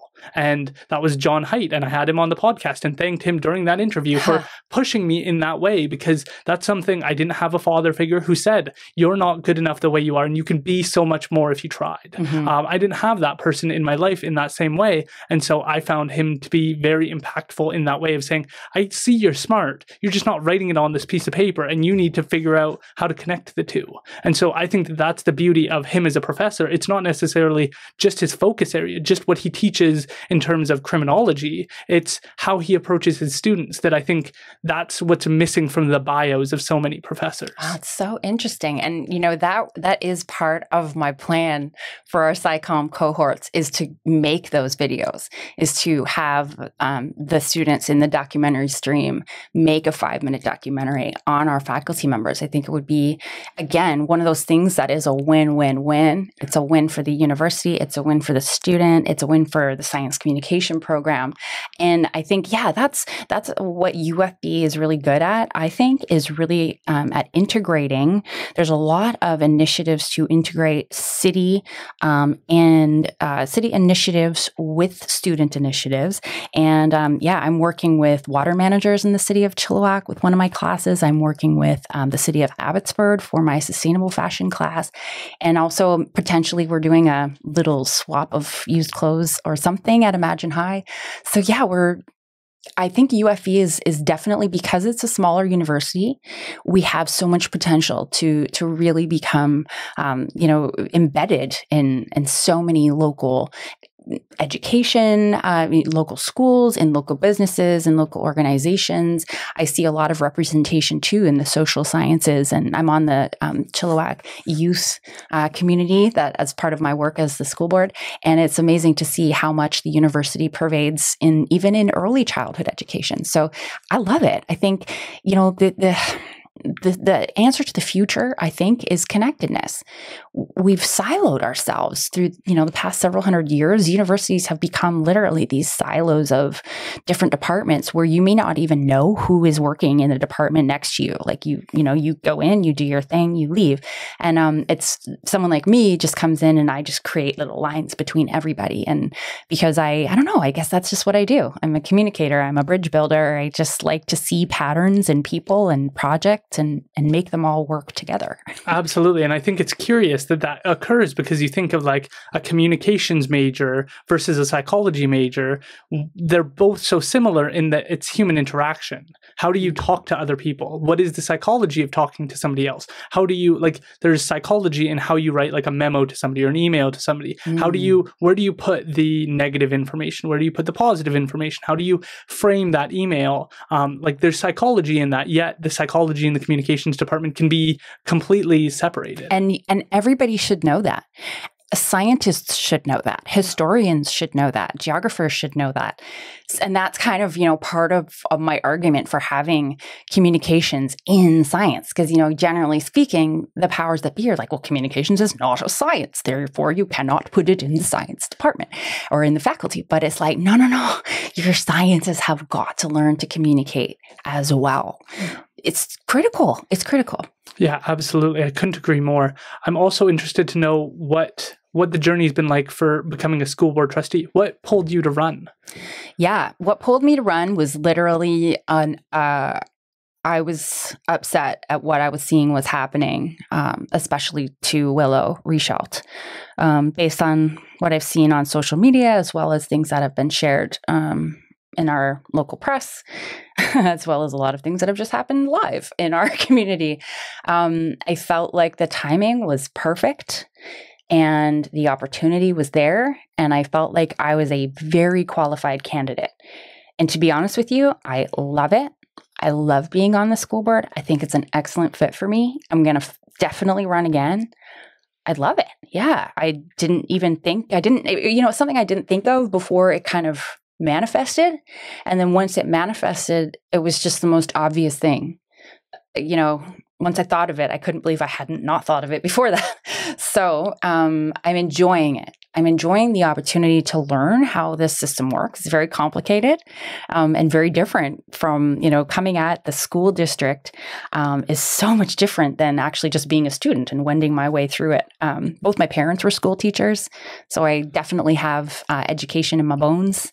And I'm just really enjoying the opportunity to understand what happens in different committees at different levels of, organization, between different levels of organization, and also finding ways to insert my own little magical bits where I can. Right. Can you tell us about what the school board does? Because that's something that's interesting. We talk a lot about it, but what is that day-to-day actually look? What are the decisions being made? Yeah. So the school board, the board members are meant to be those individuals that are overseeing the budget and the strategic plan of the district. So I don't want to say that we're puppets, because we're not puppets.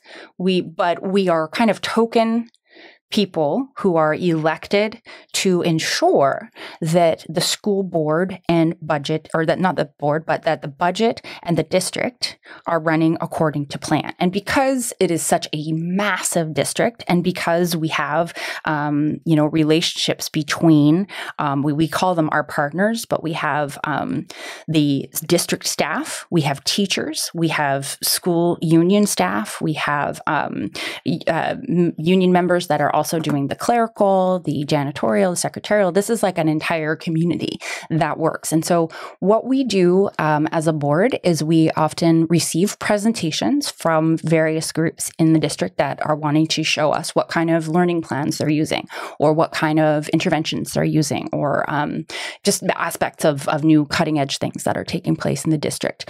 We also then work to review the preliminary budget. So every year there's actually like 3 budgets that come down. There's a projected budget, and then there's an actual budget, and then there's a corrected budget. And so, I am not a terribly good money person or numbers person. So I'm actually on the audit committee, which is another thing that happens in our district, where we have an independent auditing firm go through the entire financial workings of the board, again, to make sure that, all of the T's are crossed and the I's are dotted, and that everything has been done according to the books. What else do trustees do? We are there also to be spokespeople for the district. So I do a lot of visits to schools. I like to talk to classes. I love, just because the biologist in me, I love to do that. And gosh, what else do we do? So how much do schools differ in terms of how they deliver content? Do they approach things differently per school, and do you guys approve or support that? Because it sounds like Imagine High is somewhat unique in how it's being approached. So how does that work in terms of community? Are there different plans for different schools? Oh, definitely. But the school board members, we don't really have a role to play there. That's all about the individual's principals, vice principals, and, PVPs for sure, and then the individual teachers that are at each school. So each school site is kind of like its own little kingdom. You have the principal, you have the vice principal, you have your secretarial staff, and you have your teachers, of course, and then you have your other staff members. And so it's really each little community functions on its own.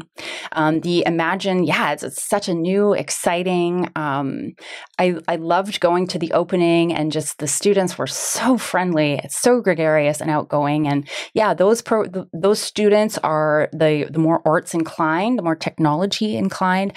As you'll know from the outside of our interview, I definitely do not like students to count themselves out of science. And so I don't love the idea that there's a fine arts stream and there's not a fine science stream. However, there is technology at Imagine High, and there's also the technology stream at AD Rundle. And these are really world appropriate, timely, ready programs for students. So they have the ability to become technologists or, whatever, computer techie things happen. And that sort of maybe makes more sense to some students than studying the normal subjects that you'd have at other schools, the provincially examinable subjects. And I think it's a testament to the fact that, the world is changing. Young people are making money and becoming good in far different ways than, education looks a lot different today than it did when I was, just graduating high school, that's for sure. Yeah, it is super interesting to see people kind of like one generation laughed at people who played video games. And now those people who are playing those video games can make incomprehensible amounts of money playing video games that often we were told is a huge waste of time. You're never going to make money doing this. So what are you doing? To see these changes that I don't think our society would have predicted like 10 years earlier. It's very interesting to see those developments and to try and encourage students to figure out what their passion is and to go and follow that. Yeah, absolutely. It's mind-boggling to consider all of the choices that are available to students now. I think even just looking at the different electives that they can choose from the 11th grade, from the 12th grade. I love, they can learn any number of languages, any number of skills or trades. There's just a ton going on. I've got 2 kids at Sarda Secondary right now, and it's a fantastic place. Absolutely. And so where do you hope, what type of decisions do you have to make that are relevant to you in the school board? Like, have there been any that you've struggled with or had to sit back and ponder how you want to approach it in comparison? Because I have seen you make videos, and I really hope that's the future of politics, is to have a video where you say, this is my kind of perspective, this is why I'm making this decision rather than the other decision, this is how I came to this decision. Like, I think that's a healthier way of doing politics. Like, I think far better than having 3 people stand up on a stage and debate each other is to do something like this, where a person can lay out their plans and their thoughts in a fully fledged form rather than soundbite type discussions. And so I really enjoy the videos. Oh, thanks. And yeah, I think it kind of levels the playing field a little bit for all of us if we can use these individual abilities to get our messages out. And I do think that social media and the power to use your phone, for crying out loud, to make a short statement is really powerful. For me, that's the easiest thing to do. I'd rather just speak to people, but I'm comfortable on camera. So I recognize for sure that might not be the preferred medium for all people. For me, it's been a big learning curve. This, really and truly, I did not know a lot heading into this. And so I have been learning. And I would say the biggest thing that I've struggled with was just our recent, the recent decision that school boards were the ones who are choosing whether or not we should have a vaccine mandate. I don't think that was a wise decision to put that on school boards. I don't think that school board trustees are trained in any way, shape, or form to mandate health, rules and regulations. So I did make a video about that. I had to take it down though, because I made a mistake at one point in the video, and instead of saying vaccine mandate, I said mask mandate, and I didn't want to confuse people, so I just took it down. But yeah, for the most part so far, the challenge has just been trying to catch up, trying to learn the ropes and figure out when to talk. And it's Robert's rules and all this. It's yeah. And what do you have any thoughts on how this is sort of played out in terms of young people and these regulations and these approaches in schools? Do you have any thoughts on those? The masks and the vaccines, do you mean? Yes, anything that jumps out to you that you'd be comfortable talking about. I mean, I think that for the most part, kids are malleable and kids are okay. And they will just rise to the challenges and they'll do what we ask of them. I really think that students can be successful when they have, teachers and systems that allow for their success. So, I think it's unfortunate that, that with the pandemic has come a lot of negativity and a lot of Oh my goodness, questioning and frustration and not knowing and, oh, did so-and-so have it? Did so-and-so have it? That kind of thing. I mean, I think these are all very general issues that probably most populations across the globe are struggling with. I've seen so much incredibly good action from teachers, from counselors, from EAs, from many people in our district who, just continue to come through for the kids. It's, it's not always easy. The last several weeks have been incredibly difficult ones for everyone. We're trying to make the best decisions possible with the information that we have. And I got to say, the district staff, wow, they are amazing people. Rohan, just an amazing superintendent. He just doesn't ever stop. And so again, I never miss the opportunity to learn from someone. And I'm learning from him how to be a good leader, how to be a charismatic and compassionate leader. Right. And I'm interested to know what it's like to work with all of these people, because you speak so highly of them, but yet I feel like these are like majorities of the population we almost never hear from. Like you never really hear from like a group of teachers in Chilliwack or a group of janitors in Chilliwack or like any representation from these communities, yet they're in there every day. Like I still remember my janitor from Central Elementary, and like these people play a role in the background of our communities, yet really don't get any of the spotlight. Interesting. Yeah. Although I would say that again depends on a level of personal choice for career. If you go into, maybe if you're in the janitorial, you're there because you don't necessarily want to talk to people all the time, or, it's hard to say. EAs definitely are, a lot of moms I see become EAs. They like working with children. But certainly there's, everybody's got a very diverse story to tell. I attend a lot of the meetings, so a lot of the CUPE meetings, the union meetings, and those are really interesting to go to. And they're also that chance for all people within their union to have a say of what's, whether something is going right, going wrong, or anything in between. So that's also been an interesting thing to just observe how all of these different meetings take place, what kinds of topics come up, and then how they are sort of passed along up the chain of command, so to speak. Another example that I found really interesting is that, I've been on my PAC for years, and I attend as part of my trustee role. I attend some of the PAC meetings, and so I'll go to the PAC where PACs come to a decision about something that will then go to a DPAC, and then I've actually been at the DPAC when I see those things coming through, and then the DPAC thing comes up to the board, and so you can kind of trace the pathway that some of these initiatives make all the way sort of up the ladder, and it's neat to see when the system works in that way. It's doing the democratic thing, and it's effective in that way. Can you tell us about PACs? Because my mom was a part of one when I was growing up, but it doesn't sound like all the parents are involved. And so I'm interested to like what topics, what is the role of the PAC when it comes to decisions? Yeah, so in every school, any parent has the opportunity to become part of the PAC, and it's the Parent Advisory Committee for the school. They generally meet once every month, possibly a little bit more than that, depending on the season and what you've got going on. The kinds of decisions or the kinds of things that PACs do are primarily fundraising, and they will pay for things like playground equipment, benches, landscaping.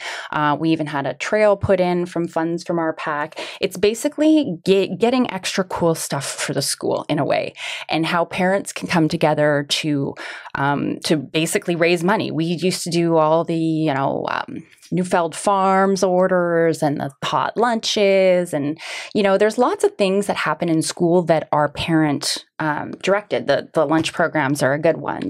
That's put on by the PAC. A lot of times, what else? Popcorn sales on Fridays, things like that. All of those kinds of initiatives are just run by the PAC. And if you ever have like a school carnival or a book fair, things like that, we just try to make the school into a fun community. And it's really not a lot of time. It's just a matter of showing up at the meeting every month. And these days, I think it's just on Zoom anyway. And yeah, it's just kind of a cool way to get to know other parents that are at your school, other parents that are interested in DPAC. You know, it's always, when I joined my PAC, I didn't even know what DPAC was, which is the district PAC, right? So every PAC, and so my school was Little Mountain, for example. So Little Mountain has its own PAC, president, secretary, treasurer, and there's also a DPAC rep. And the DPAC rep from Little Mountain goes to the monthly DPAC meetings.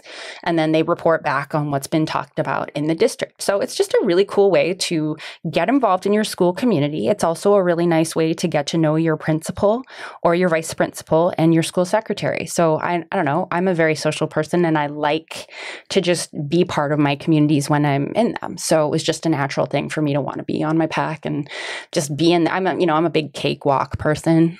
I like to run the cakewalks at events. So that's my thing. That's awesome. And can you tell us about how this ties in with your family and like a little bit about your family today and how that looks and how perhaps the decisions you make impact them? Because I imagine that there's a lot of tie-ins between the broader decisions and then bringing that home to your family. Oh, massive. And I wasn't a huge fan of the little itty bitty baby stage. That was tough. That was not a word. That was rough and tough. And I did have postpartum depression very severely all 4 times. It was very, very difficult. And again, that makes me an advocate for moms who need extra supports at this time. The kids are older now. They are, gosh, let me think. My littlest one is 10, 12, 14, and 16. And gosh, it's great. I don't know. They see sort of their lives now, if that makes sense. I can see how they are now becoming their own individuals, making their own plans and, obsessing about their own, whatever it is that's happening in their lives. And so how do I invite? I mean, I think they like the fact that I'm on the school board. They were quite enthusiastic and they were brilliant during the campaign. They would come to hold up all the signs when we were holding up signs at different places. I think that they appreciate that I have a role to play in their school. And they don't really necessarily understand what that role is, but just that I'm kind of involved somehow. That is awesome, and likely a statement of how to lead your community and setting an example in that way as well, because it must have been difficult in those circumstances to put yourself out there. And like, I'm sure before you're like, do I want to do this? Is this something that's going to go easy or difficult? And to have that support from your family, I'm sure was incredibly helpful. Oh, so much so. And, I like to say my ex-husband and I have a happy divorce. We really do. I mean, I think people, if you kind of can step away from your own issues and make it about your family, it's great. And yeah, it was wonderful to have his support and to have the kids and his support, being excited for me, letting me know that it was awesome. They were there. My mom had a little sign in her yard. Oh my goodness. I never really considered how that would feel to walk her or to drive around town and like see your own face on a sign. That's a strange thing. So. That is fair enough. And I think something that has been worthwhile for the community, because I think your ability to share the information and the decisions you're making has made that positive impact for people to start to engage with these issues, hopefully more seriously and feel more connected to it. Because I think the school board, at least from me growing up, it was always like that back burner issue, not as important as who you elect as MP or who you elect as MLA. Like, these are the important ones. But right. This impacts your children. This impacts your family and your children's development. And so engaging with that and like seeing that is like probably the most important thing I think is useful for people. For me, it is. I don't really have plans to go into a political space necessarily, but I love the school board. I just love it. It's such a great space for people who are passionate about education and the direction of education. It's a really interesting, and I mean, you can see how it wouldn't be interested if you weren't wanting to become an MP or an MLA or something like that. It's not your exact direction, but you have to know what's going on in your school boards. That's a really important part of the community. Yeah, and having a science educator or somebody who tries to share that information at those meetings seems so, like, in hindsight, it makes total sense. And I maybe that's why I'm loving it so much, because it's like such a good fit. I'm just, I understand what you're saying. I'm happy here. You've also been involved in a ton of different documentaries and series. Which one stood out to you or that jumped out to you and was meaningful for you to help develop or be involved in? gosh, all of them, but I just have one coming up that is just about to get released, and I got the sort of, what do you call that? The pre one sent to me, and it's amazing. It's about carbon. It's a documentary about carbon, and it's being done by Canada and Australia. It's a co-pro between Canada and Australia, and it's just, I'm so stoked because this one is all about carbon's journey and how it, goes from being part of the atmosphere to being part of our food and part of, blah, blah, blah. It goes into just, I won't spoil it. I won't give you a spoiler alert, but my part is not too big in this documentary. I was explaining photosynthesis and respiration. And who is talking about photosynthesis right before me? Neil deGrasse Tyson. I'm dying. I'm like, what? I have a project with Neil deGrasse Tyson. So I'm so excited that like, I don't know, it's dorky, but look at me. I'm grinning like an idiot as I say it, but I'm just excited. No, that's right? fantastic. We're both explaining photosynthesis, and I'm like, hey. So that one, I don't exactly know when it's coming out, but I know that they are sending it to the film festival circuit right now and hoping to get some traction there. So, and then, gosh, what else? I have another project that I really am enjoying called Battle of the Alphas, which is just a really great biology series. And it's all about sort of alpha behavior, whether it's alpha males, generally it's alpha males, but also we have sometimes where there's alpha females. And we just talk about all kinds of interesting behaviors with respect to aggression and friendship and mating and just all that good stuff. So that one, we'll be shooting the next season for that one just in early January. And so what is that like to be involved in these? What is the planning process and what is the travel like to have to be involved in these when you have a family? Yes. So since COVID, it has been very little travel. And in fact, I want to say all of the shows that I've filmed during COVID, and I've filmed quite a few, they have sent people all the way out here to Chilliwack to just get my parts so that I don't have to go anywhere. So that's been really, really good. I also don't mind going to Vancouver, which, it's not too far. So usually what happens is we'll start going back and forth about what they want me to do and how much they want me to talk about and what they want me to talk about. And then we pretty much will just choose dates and choose times that work, depending on my involvement in the series. As I mentioned a little earlier, I have another one that I'm planning. It's at the pitch stage, and this is basically a series that is based on my books and based on my life. It's kind of like my life legacy show project. That would be, traveling. That would probably be, I don't know. The last time I did a shoot where I had to do an hour of television, it took 3 weeks away to do an hour. So I'm not sure. I think it depends on the project. Wow, that sounds difficult. And it's really cool to hear that those others are filmed here in Chilliwack to kind of adapt. Can you tell us more about the science behind the one that you just filmed recently on photosynthesis, and then more about the one on alpha males? Yeah. So, I mean, basically what I think the main, message of the carbon documentary is to really kind of bust down some of the common misconceptions that people have about carbon and about fossil fuels. You see, when capitalism meets anything, we have a bit of a problem because, concepts like biodiesel and natural gas and, things that have this sort of eco spin on them are just carbon. It's just all carbon. And I think if people understood that carbon as a fossil fuel is a bad idea, then it would be a lot easier for us to make more of our day-to-day decisions. And I think that that's what this documentary is aiming to do. It's aiming to actually say, hey, here's how carbon moves through the atmosphere. It's CO2 right now, and then bang, it gets brought into a leaf. What happens once it's in a leaf? Oh, the leaf does this with it, and then we eat that leaf. And so this documentary is actually following a carbon molecule on her journey, and we've given her a her, and we've actually made her a little bit of a saucy little lady of the night because carbon is so good at bonding with many other elements in the periodic table. So that makes her a little sleazy at sometimes. She bonds very well with a lot of different things. And so, we play around a ton with personifying carbon. And in the end, I think that it works so well because it's a documentary story, but it's actually it's actually documented the story of an atom. And the way that they've been able to use graphic art to superimpose atoms onto actual footage of stuff really gives you a neat idea of how it actually works, like how carbon cycles through being a gas to being a solid.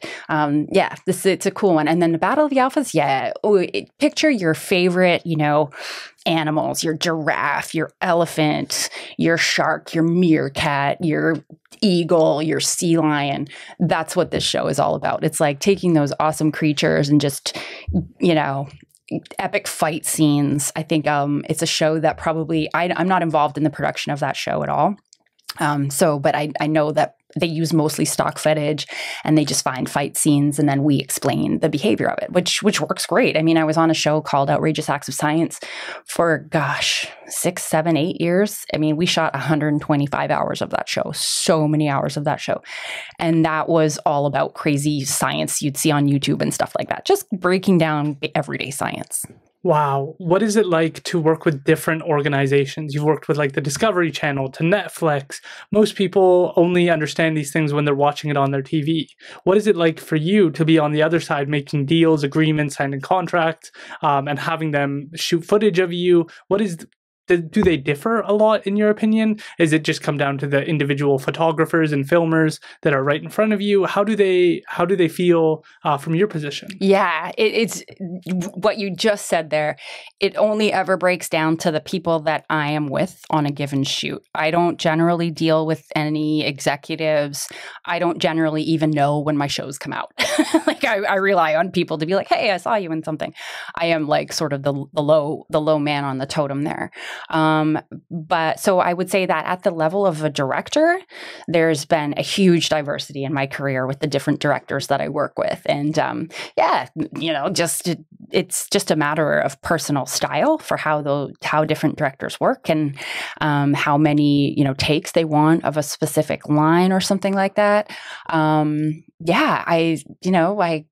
I guess I just enjoy. I'm such an adventurer. I just enjoy the journey. So I don't really mind who I'm working with necessarily. I just like to do what I'm doing.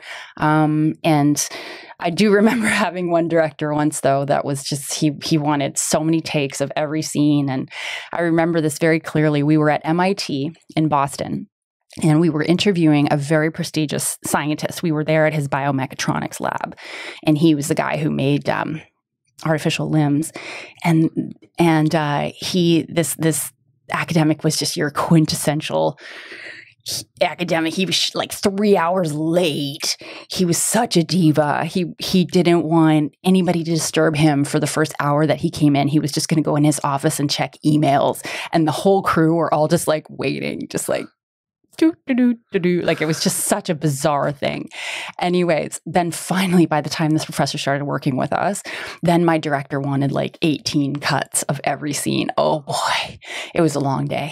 I can't imagine. But that's like the unique side of these shows that I don't think people get to see when they watch you in it's just totally. It's a few minutes or it's a whole show, but they don't get to see the underlying interactions that are taking place. Yeah. Where have you gotten to travel as a consequence of doing these? Oh gosh, lots of places. I love traveling and I can't afford to do it, so I have to get jobs that let me travel. Everywhere. A lot of TV I've done in the States, and certainly I've shot a ton of stuff in LA, which is where, we always shot Outrageous Acts of Science there. Many things are shot there, but location stuff, well, Africa, South Africa, Namibia, Botswana, England, a lot of places in England, a lot of places in Europe, Australia, Malaysia.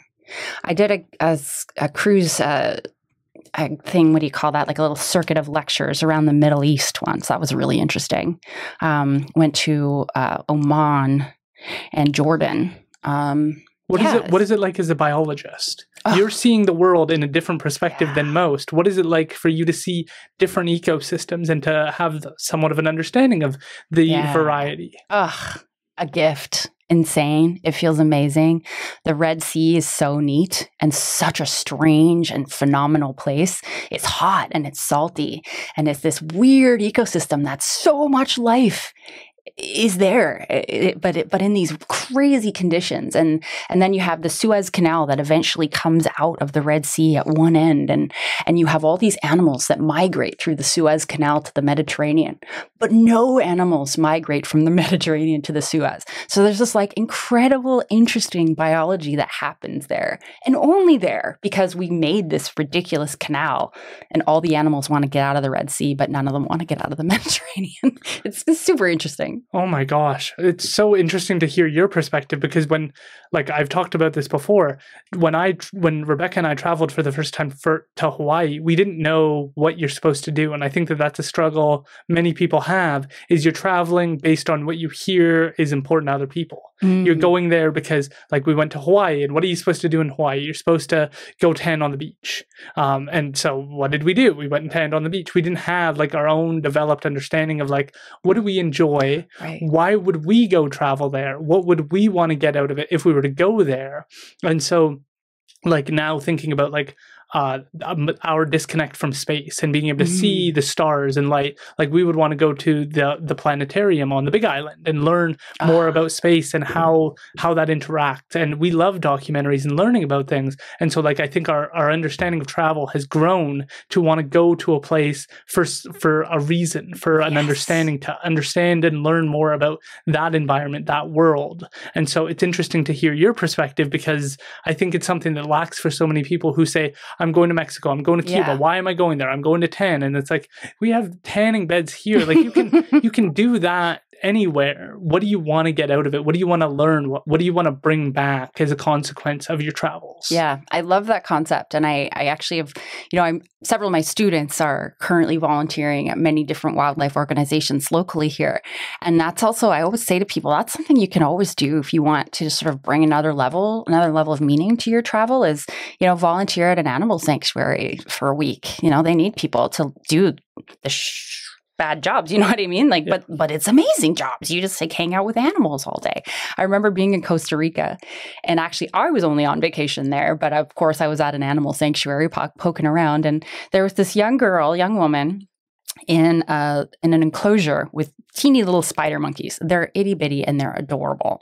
And it was literally her job to sit in this enclosure with the spider monkeys and let them climb on her. Like, that was her job.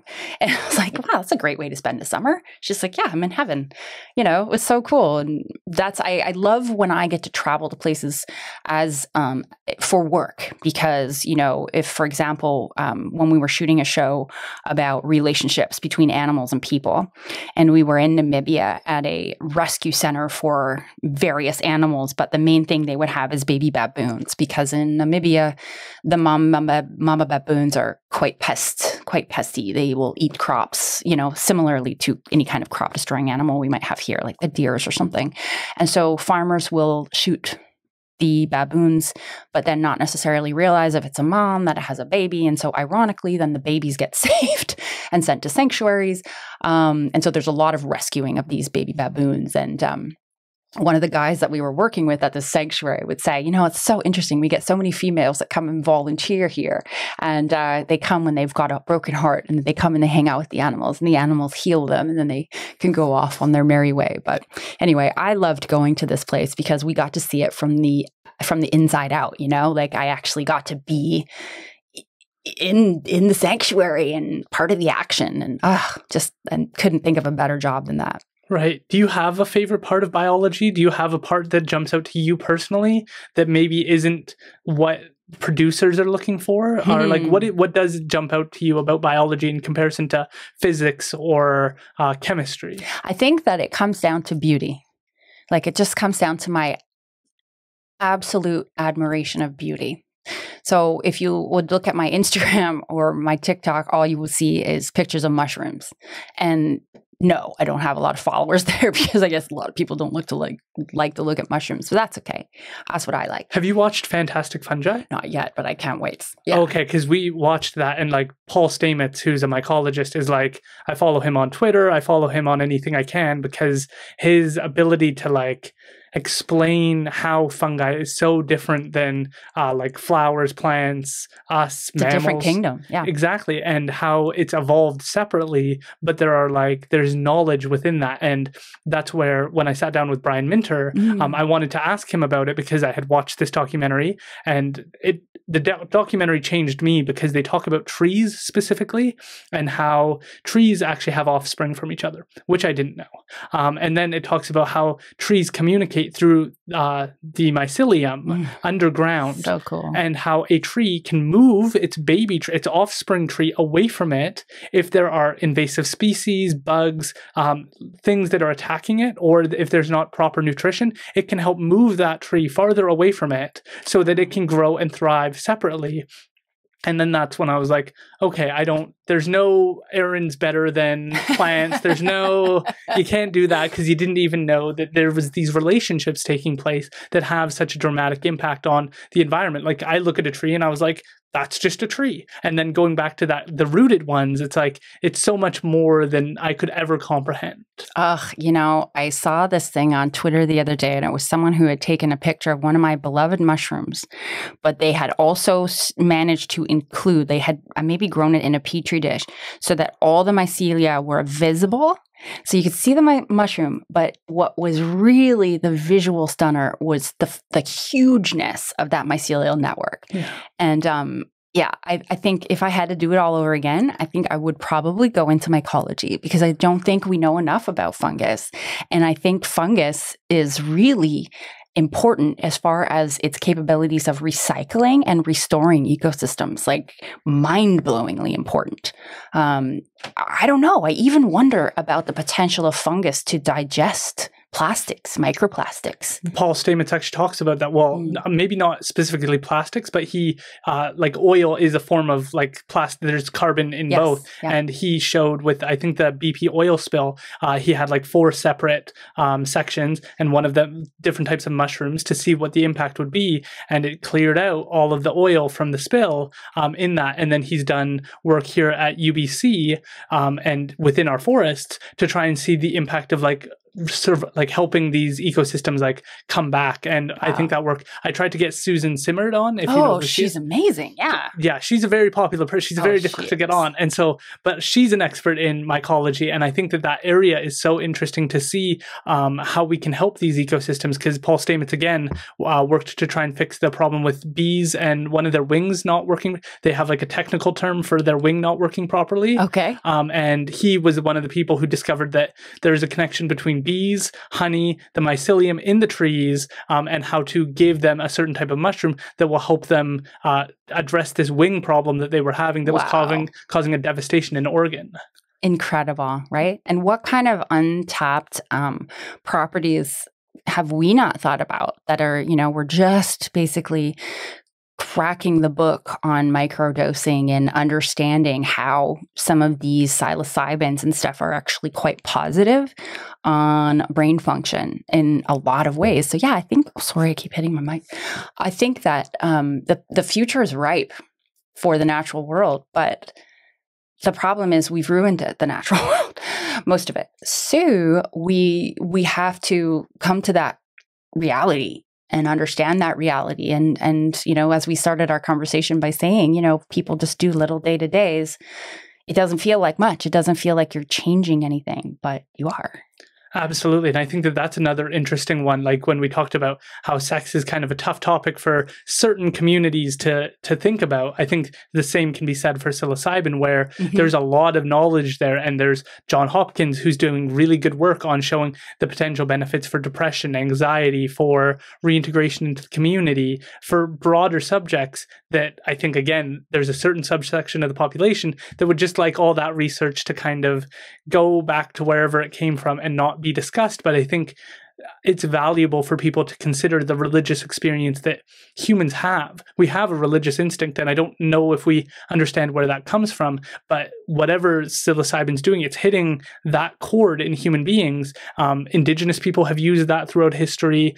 Other communities, they have shaman, they have people who are experts at handling these types of ingredients to try and get the benefit, but also the wisdom. And I think that that's the beauty of elders in Indigenous community, is there's a sense of wisdom. Like again, with this paper that I'm working on, the problem with books is that you don't have somebody to help you interpret the book correctly. You get your interpretation, and that's whatever you want it to be. And you can maybe ask your friend, but you don't get to ask the author. Where with Indigenous communities, you always go to the elder to verify if you had a dream.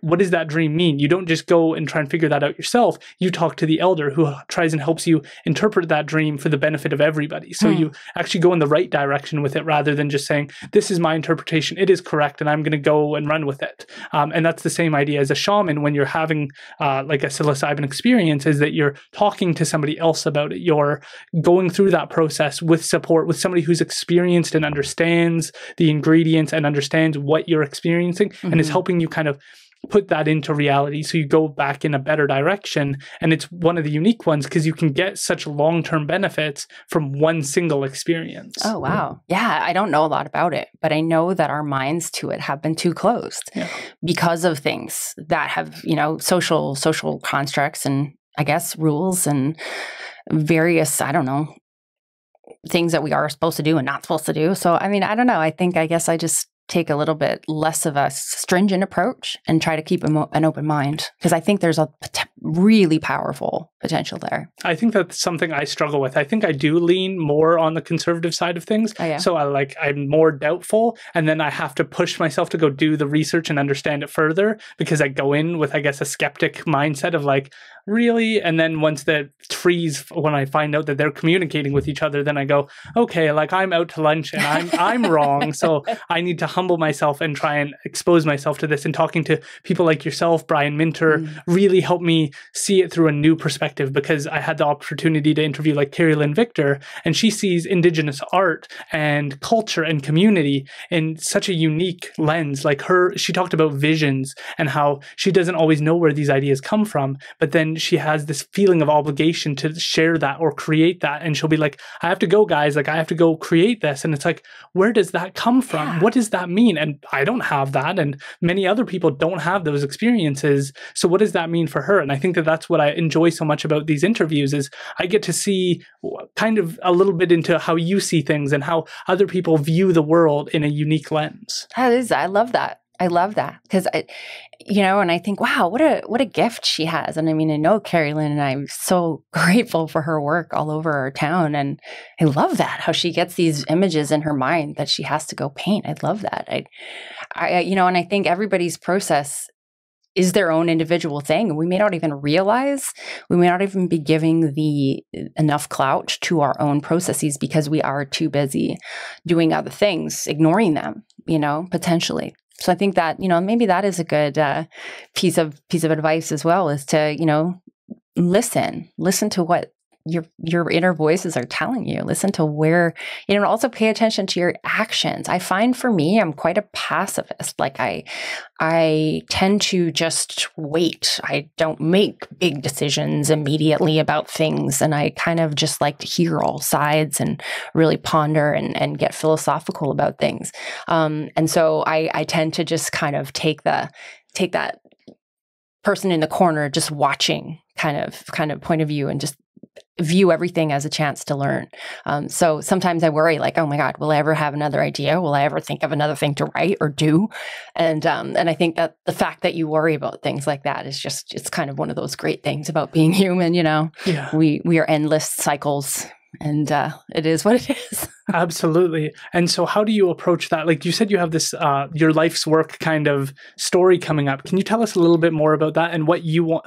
Maybe like, I don't want you to spoil anything or anything like that, but what did you want to get out of that? What did you want to share? Yeah, that's a great question. And I don't know if I fully answered it for myself. Basically I'm working with a production company that's based in New York, and a fairly prestigious one that I definitely know who they are. And so I was thrilled that they wanted to work together and to come up with the show idea. And actually they wanted to do a show based on my first book. And I was like, well, I've kind of done that show, and I've kind of done it twice already. So I don't really want to do that show. Here's the show that I want to do. And that show, it's kind of like taking what I wrote about in the book and really kind of delving a little deeper into what it means and sort of taking not just the sex approach, but taking the motherhood approach and really kind of flipping a lot of our belief systems on their heads about what we think mothers should be doing and how we think, mothers should be caring for offspring and having sex or dealing with partners, or just, taking some of these really real stories, or taking a story like, for example, I have, one that's all about enduring love in male dolphins. And male dolphins are extremely homosexual and extremely hypersexual, meaning that they have homosexual sex many times a day with each other. And that's because they have these really tight-knit bonds between the individuals in their groups. That is so interesting. That these are hugely intelligent mammals that are showing us what it means to have enduring homosexual love. That's neat. So it's stories like that. And anyway, we developed a pitch about it, and we've been pitching it around, but then of course COVID's kind of thrown a wrench in stuff. But what I want to get out of that would just be the ability to really have people see these stories in a way that makes them really consider their own lives, and how their own lives are actually not entirely different from the lives of any other biological creature. At the end of the day, what does it look like to survive and reproduce if you are a blank or a blank or a blank, and it's not the same with every animal. You want to take the hyena as another animal that has a really strange story to tell. I mean, females have masculinized male genitalia. Why? And how does that break down into how they parent and how they raise their offspring and how their cultures evolve? So yeah, that's what that project is about.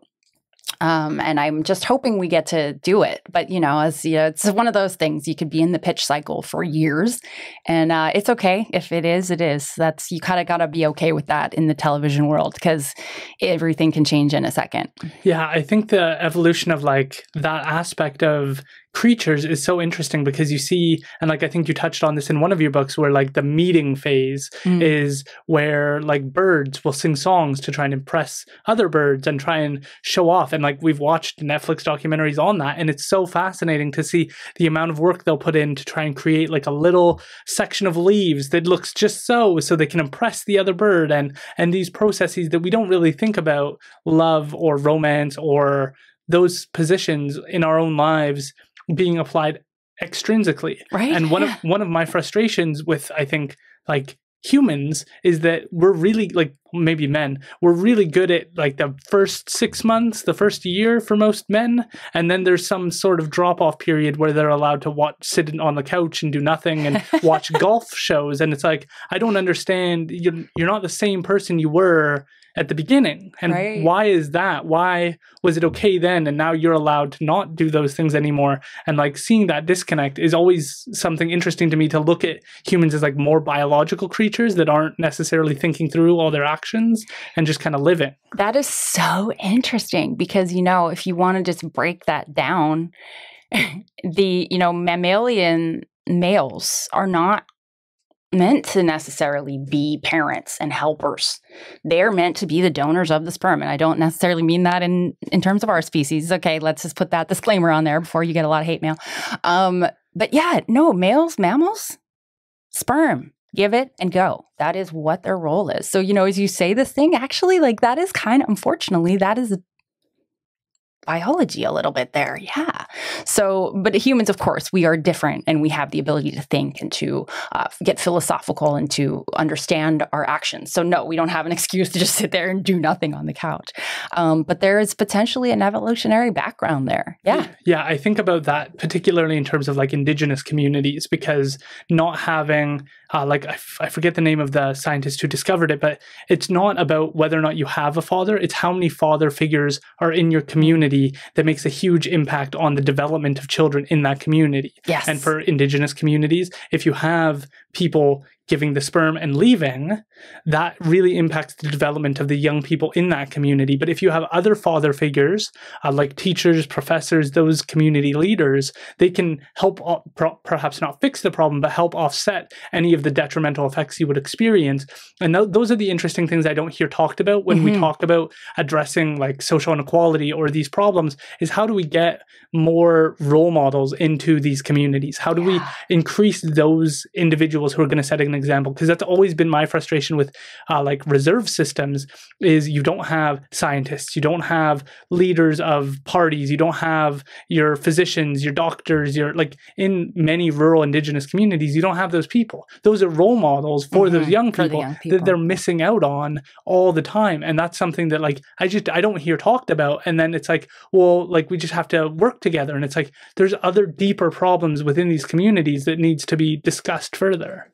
A parallel system, not a parallel, but one that comes to mind when you talk about that too, is that, we could look at the landscape of academia, and we can look at how that's evolved through the years. And what we can see is that it's largely male dominated. It's a very, it's a place where you'll generally see a single demographic.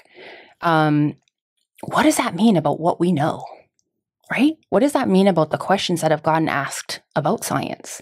And the reason I say that example is because I have a charity that I started to try to get women into academia more, because basically, why don't we see women in academia as much? It's because babies, they have to have them. And then academia is quite unforgiving towards that.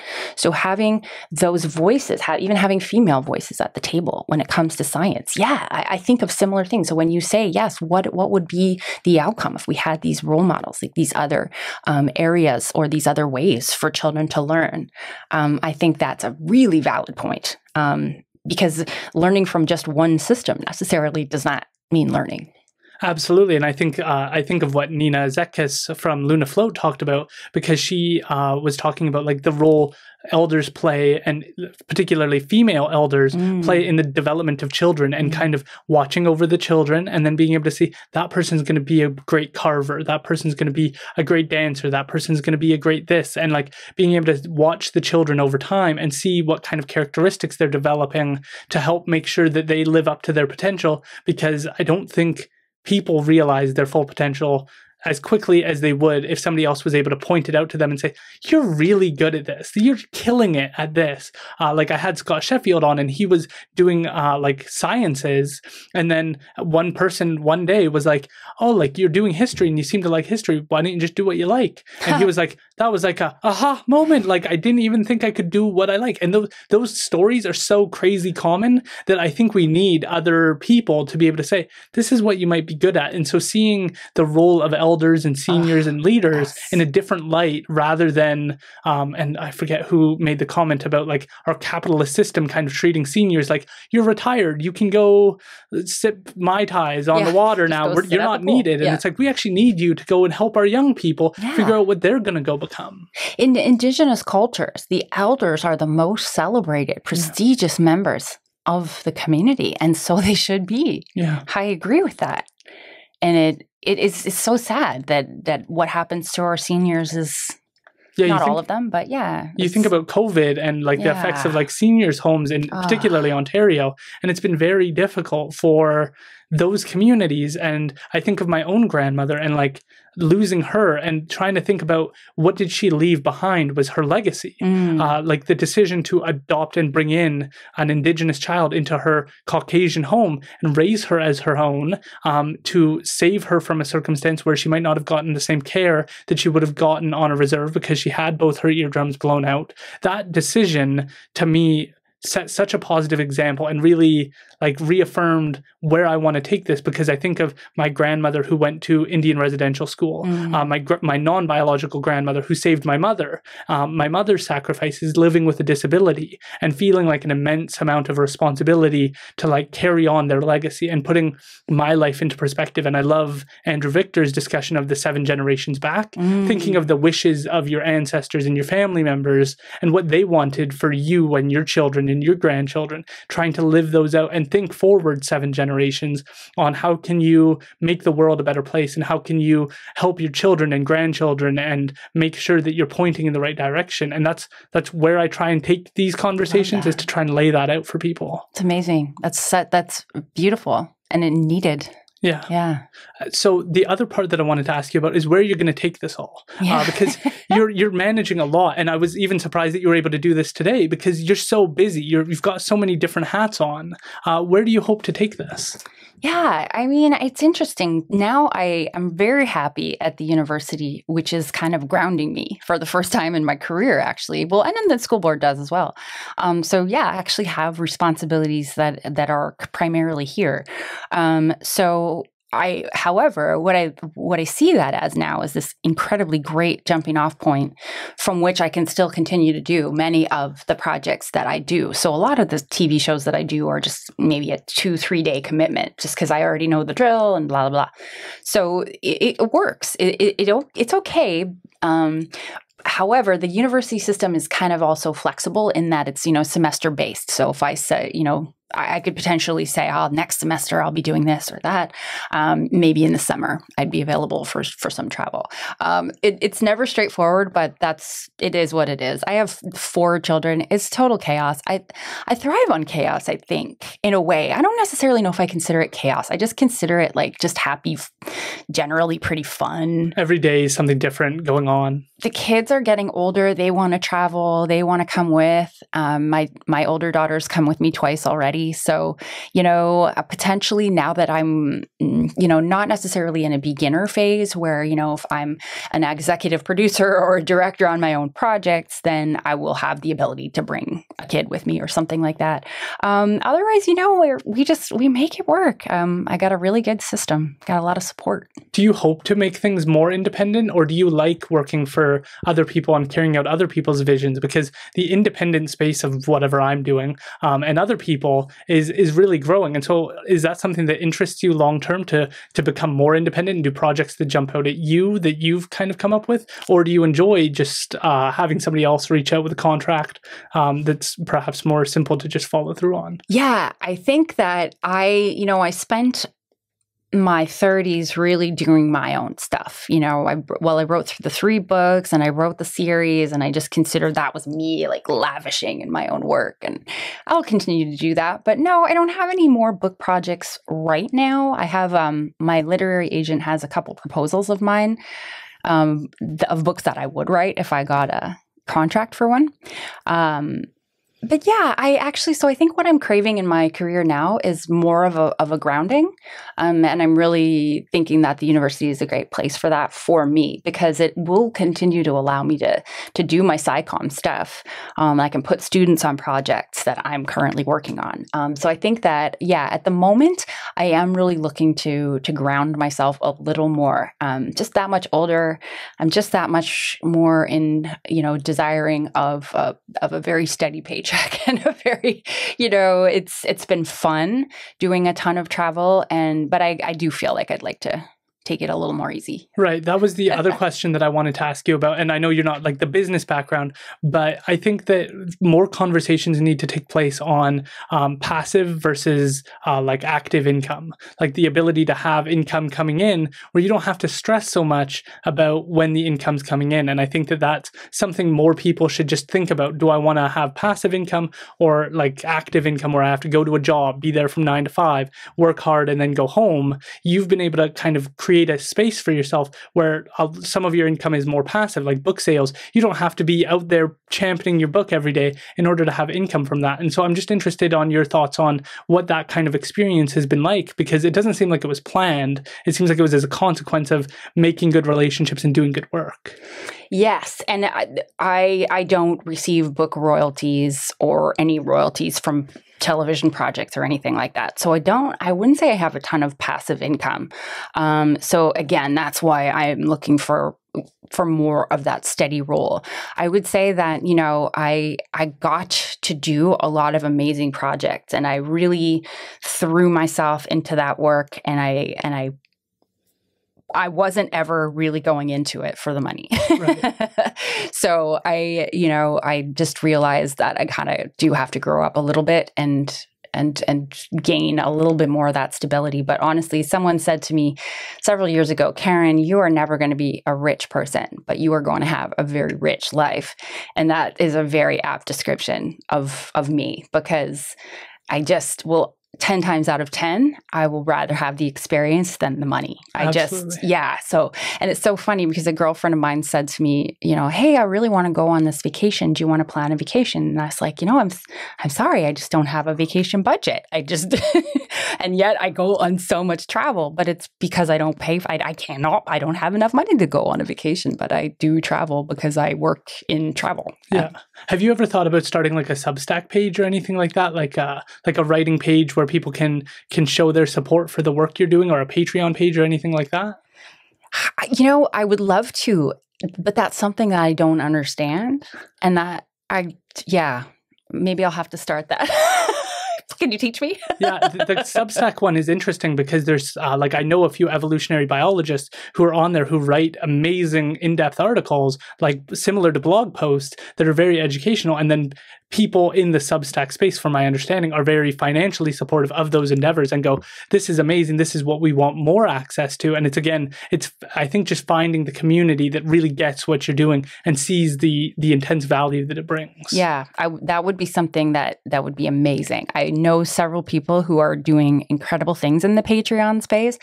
And that was always something I thought, God, how do they do this? I'm not, and I have ADD, so really bad ADHD. And so whenever I do something like, I'm going to start this, then I'll get tired of it after, a few weeks, and then I'll move on. So I have to be careful for things like that, because I'll start a ton of things, I just won't finish them. Yeah, fair enough. And you're already on the go so much with so many other projects that kind of makes sense. Can you tell us about how people can find you on social media, and what you perhaps do on those social media platforms that are different? Because your Twitter page looks different than your Instagram page, and what people can expect. Yeah, so generally my handles in most places are just my name. So try to keep it pretty simple, first and last name. My Instagram is it's fairly personal. There's some, just I like baking and food and things like that. And mushrooms, of course, in the forest. My TikTok is all just biology stuff, silly little biology things that I like to sing and make stupid. Like, it's just dumb, but I like it. And then Twitter, yes, Twitter is much more for the science communication is big on Twitter. So I do reserve Twitter for really good posts about science communication and sharing things and encouraging scientists and elevating voices and retweeting things that I think are meaningful and interesting. So, and then Facebook is, I have a good couple groups over there and a page, and those ones are just sort of the bio nerds like me. We just like to share cool stuff, and that's all we do. Yeah. And then YouTube, I think you have a YouTube channel as well, right? Oh, we do, yeah. Although most of the YouTube stuff that I've done that's been bigger has been on other people's channels. So my own channel is, yes, I have a few things like my little trustee videos and things like that. And a couple series that I've done, just my own little series. I did a 5-part little series on sex once, but yeah, nothing too much over there. Right. And can you tell us about any particular areas in the Fraser Valley that you like most, or that jump out to you, that you enjoy visiting for the benefits of biology? Oh my goodness, they're countless. So my favorites in town are the Chiam wetlands for sure, the community forest. There are innumerable little trails up Chilliwack Lake Road. One of my best friends and I, we love mushrooms. We don't, not magic mushrooms, but just going and finding mushrooms. So on most nights, evenings, you can find us out at Chilliwack Lake Road, just like hiking with our dogs. Yeah, that's what I love. The really covered temperate rainforest forests, like a lot of the ones around Cultus Lake too. Anytime where you feel the atmosphere change, and you get into the rainforest and it's like just moss hanging off all the trees and it's kind of misty and it's, oh my God, Yeah, you made me think of Laquam, which Carrie Lynn Victor was talking about. She helped name that. And then right near the community trails is another trail that focuses on mushrooms. And there's like little articles all along that trail about all the different mushrooms that exist. So cool. What makes you like mushrooms? Yeah, I don't know. The other thing I'm obsessed with is sea slugs. And honestly, I don't know why. I just love them. I just love them. They're so cute. Awesome. Well, I really appreciate you being willing to share your story. Some of the adversity that you faced with the loss of family members. I think that those are really important for people because I think it helps connect us and understand that like we all have struggles. Yeah. We all have really hard times that we've gone through and overcome and move forward as a consequence. And the fact that you still were able to, despite all of that adversity, complete your PhD, go on to share so much knowledge and expertise in a field like biology, I just think is so inspirational for people. And I hope that that's what they get out of this, because it's certainly why I was so excited to have you on and thought you have to be on, because you set such a good example for people to figure out what your passion is, whatever it is, and get that out to the world in whatever way that looks like. I don't think that gets said enough, no matter how many times I say it. Oh, thank you. That makes me feel so happy because it is. We are human, and I spend my days going, does it even matter? Like, does anyone even care? So I love that you reached out to me in this way. It means a lot to me because I sometimes when you do become more of a not a spokesperson, but like maybe a role model in society, you don't want to get it wrong. There's a little bit of pressure there. You don't want to say something that somebody might interpret in a bad way. So I really appreciate the opportunity to just speak and to be myself and to, that's it. I'm so pleased to be here. Thank you so much again for being willing to reach out, because for those listeners who don't know, you reached out when I had received a very negative comment and you were like, let's make this happen. Let's do it now. Like, this is a good time. And that was so encouraging because I was having those feelings of like I'm doing the best I can, and having those negative comments is like, I know that it's not true. I know that I shouldn't believe them, but there's always that fear when I started this. Am I the right person for this? Am I going to be able to do this the right way? Could other people do it better? Like the feedback I got when I started was, you shouldn't make it 3 hours. And to me, it was like, but what part of the person do you want me to cut out? Do you want me to cut out their family life, their community involvement? What aspects do you want me to cut out? Because I don't want to cut those. And for the person, the goal is for people to be able to listen to this and hear about all these stories. And for some people I've talked to, it's the family life. Some it's the career. Some it's the adversity. Like, for different people, there's different pieces that they get out of it. And I could never imagine cutting somebody's story down in that way.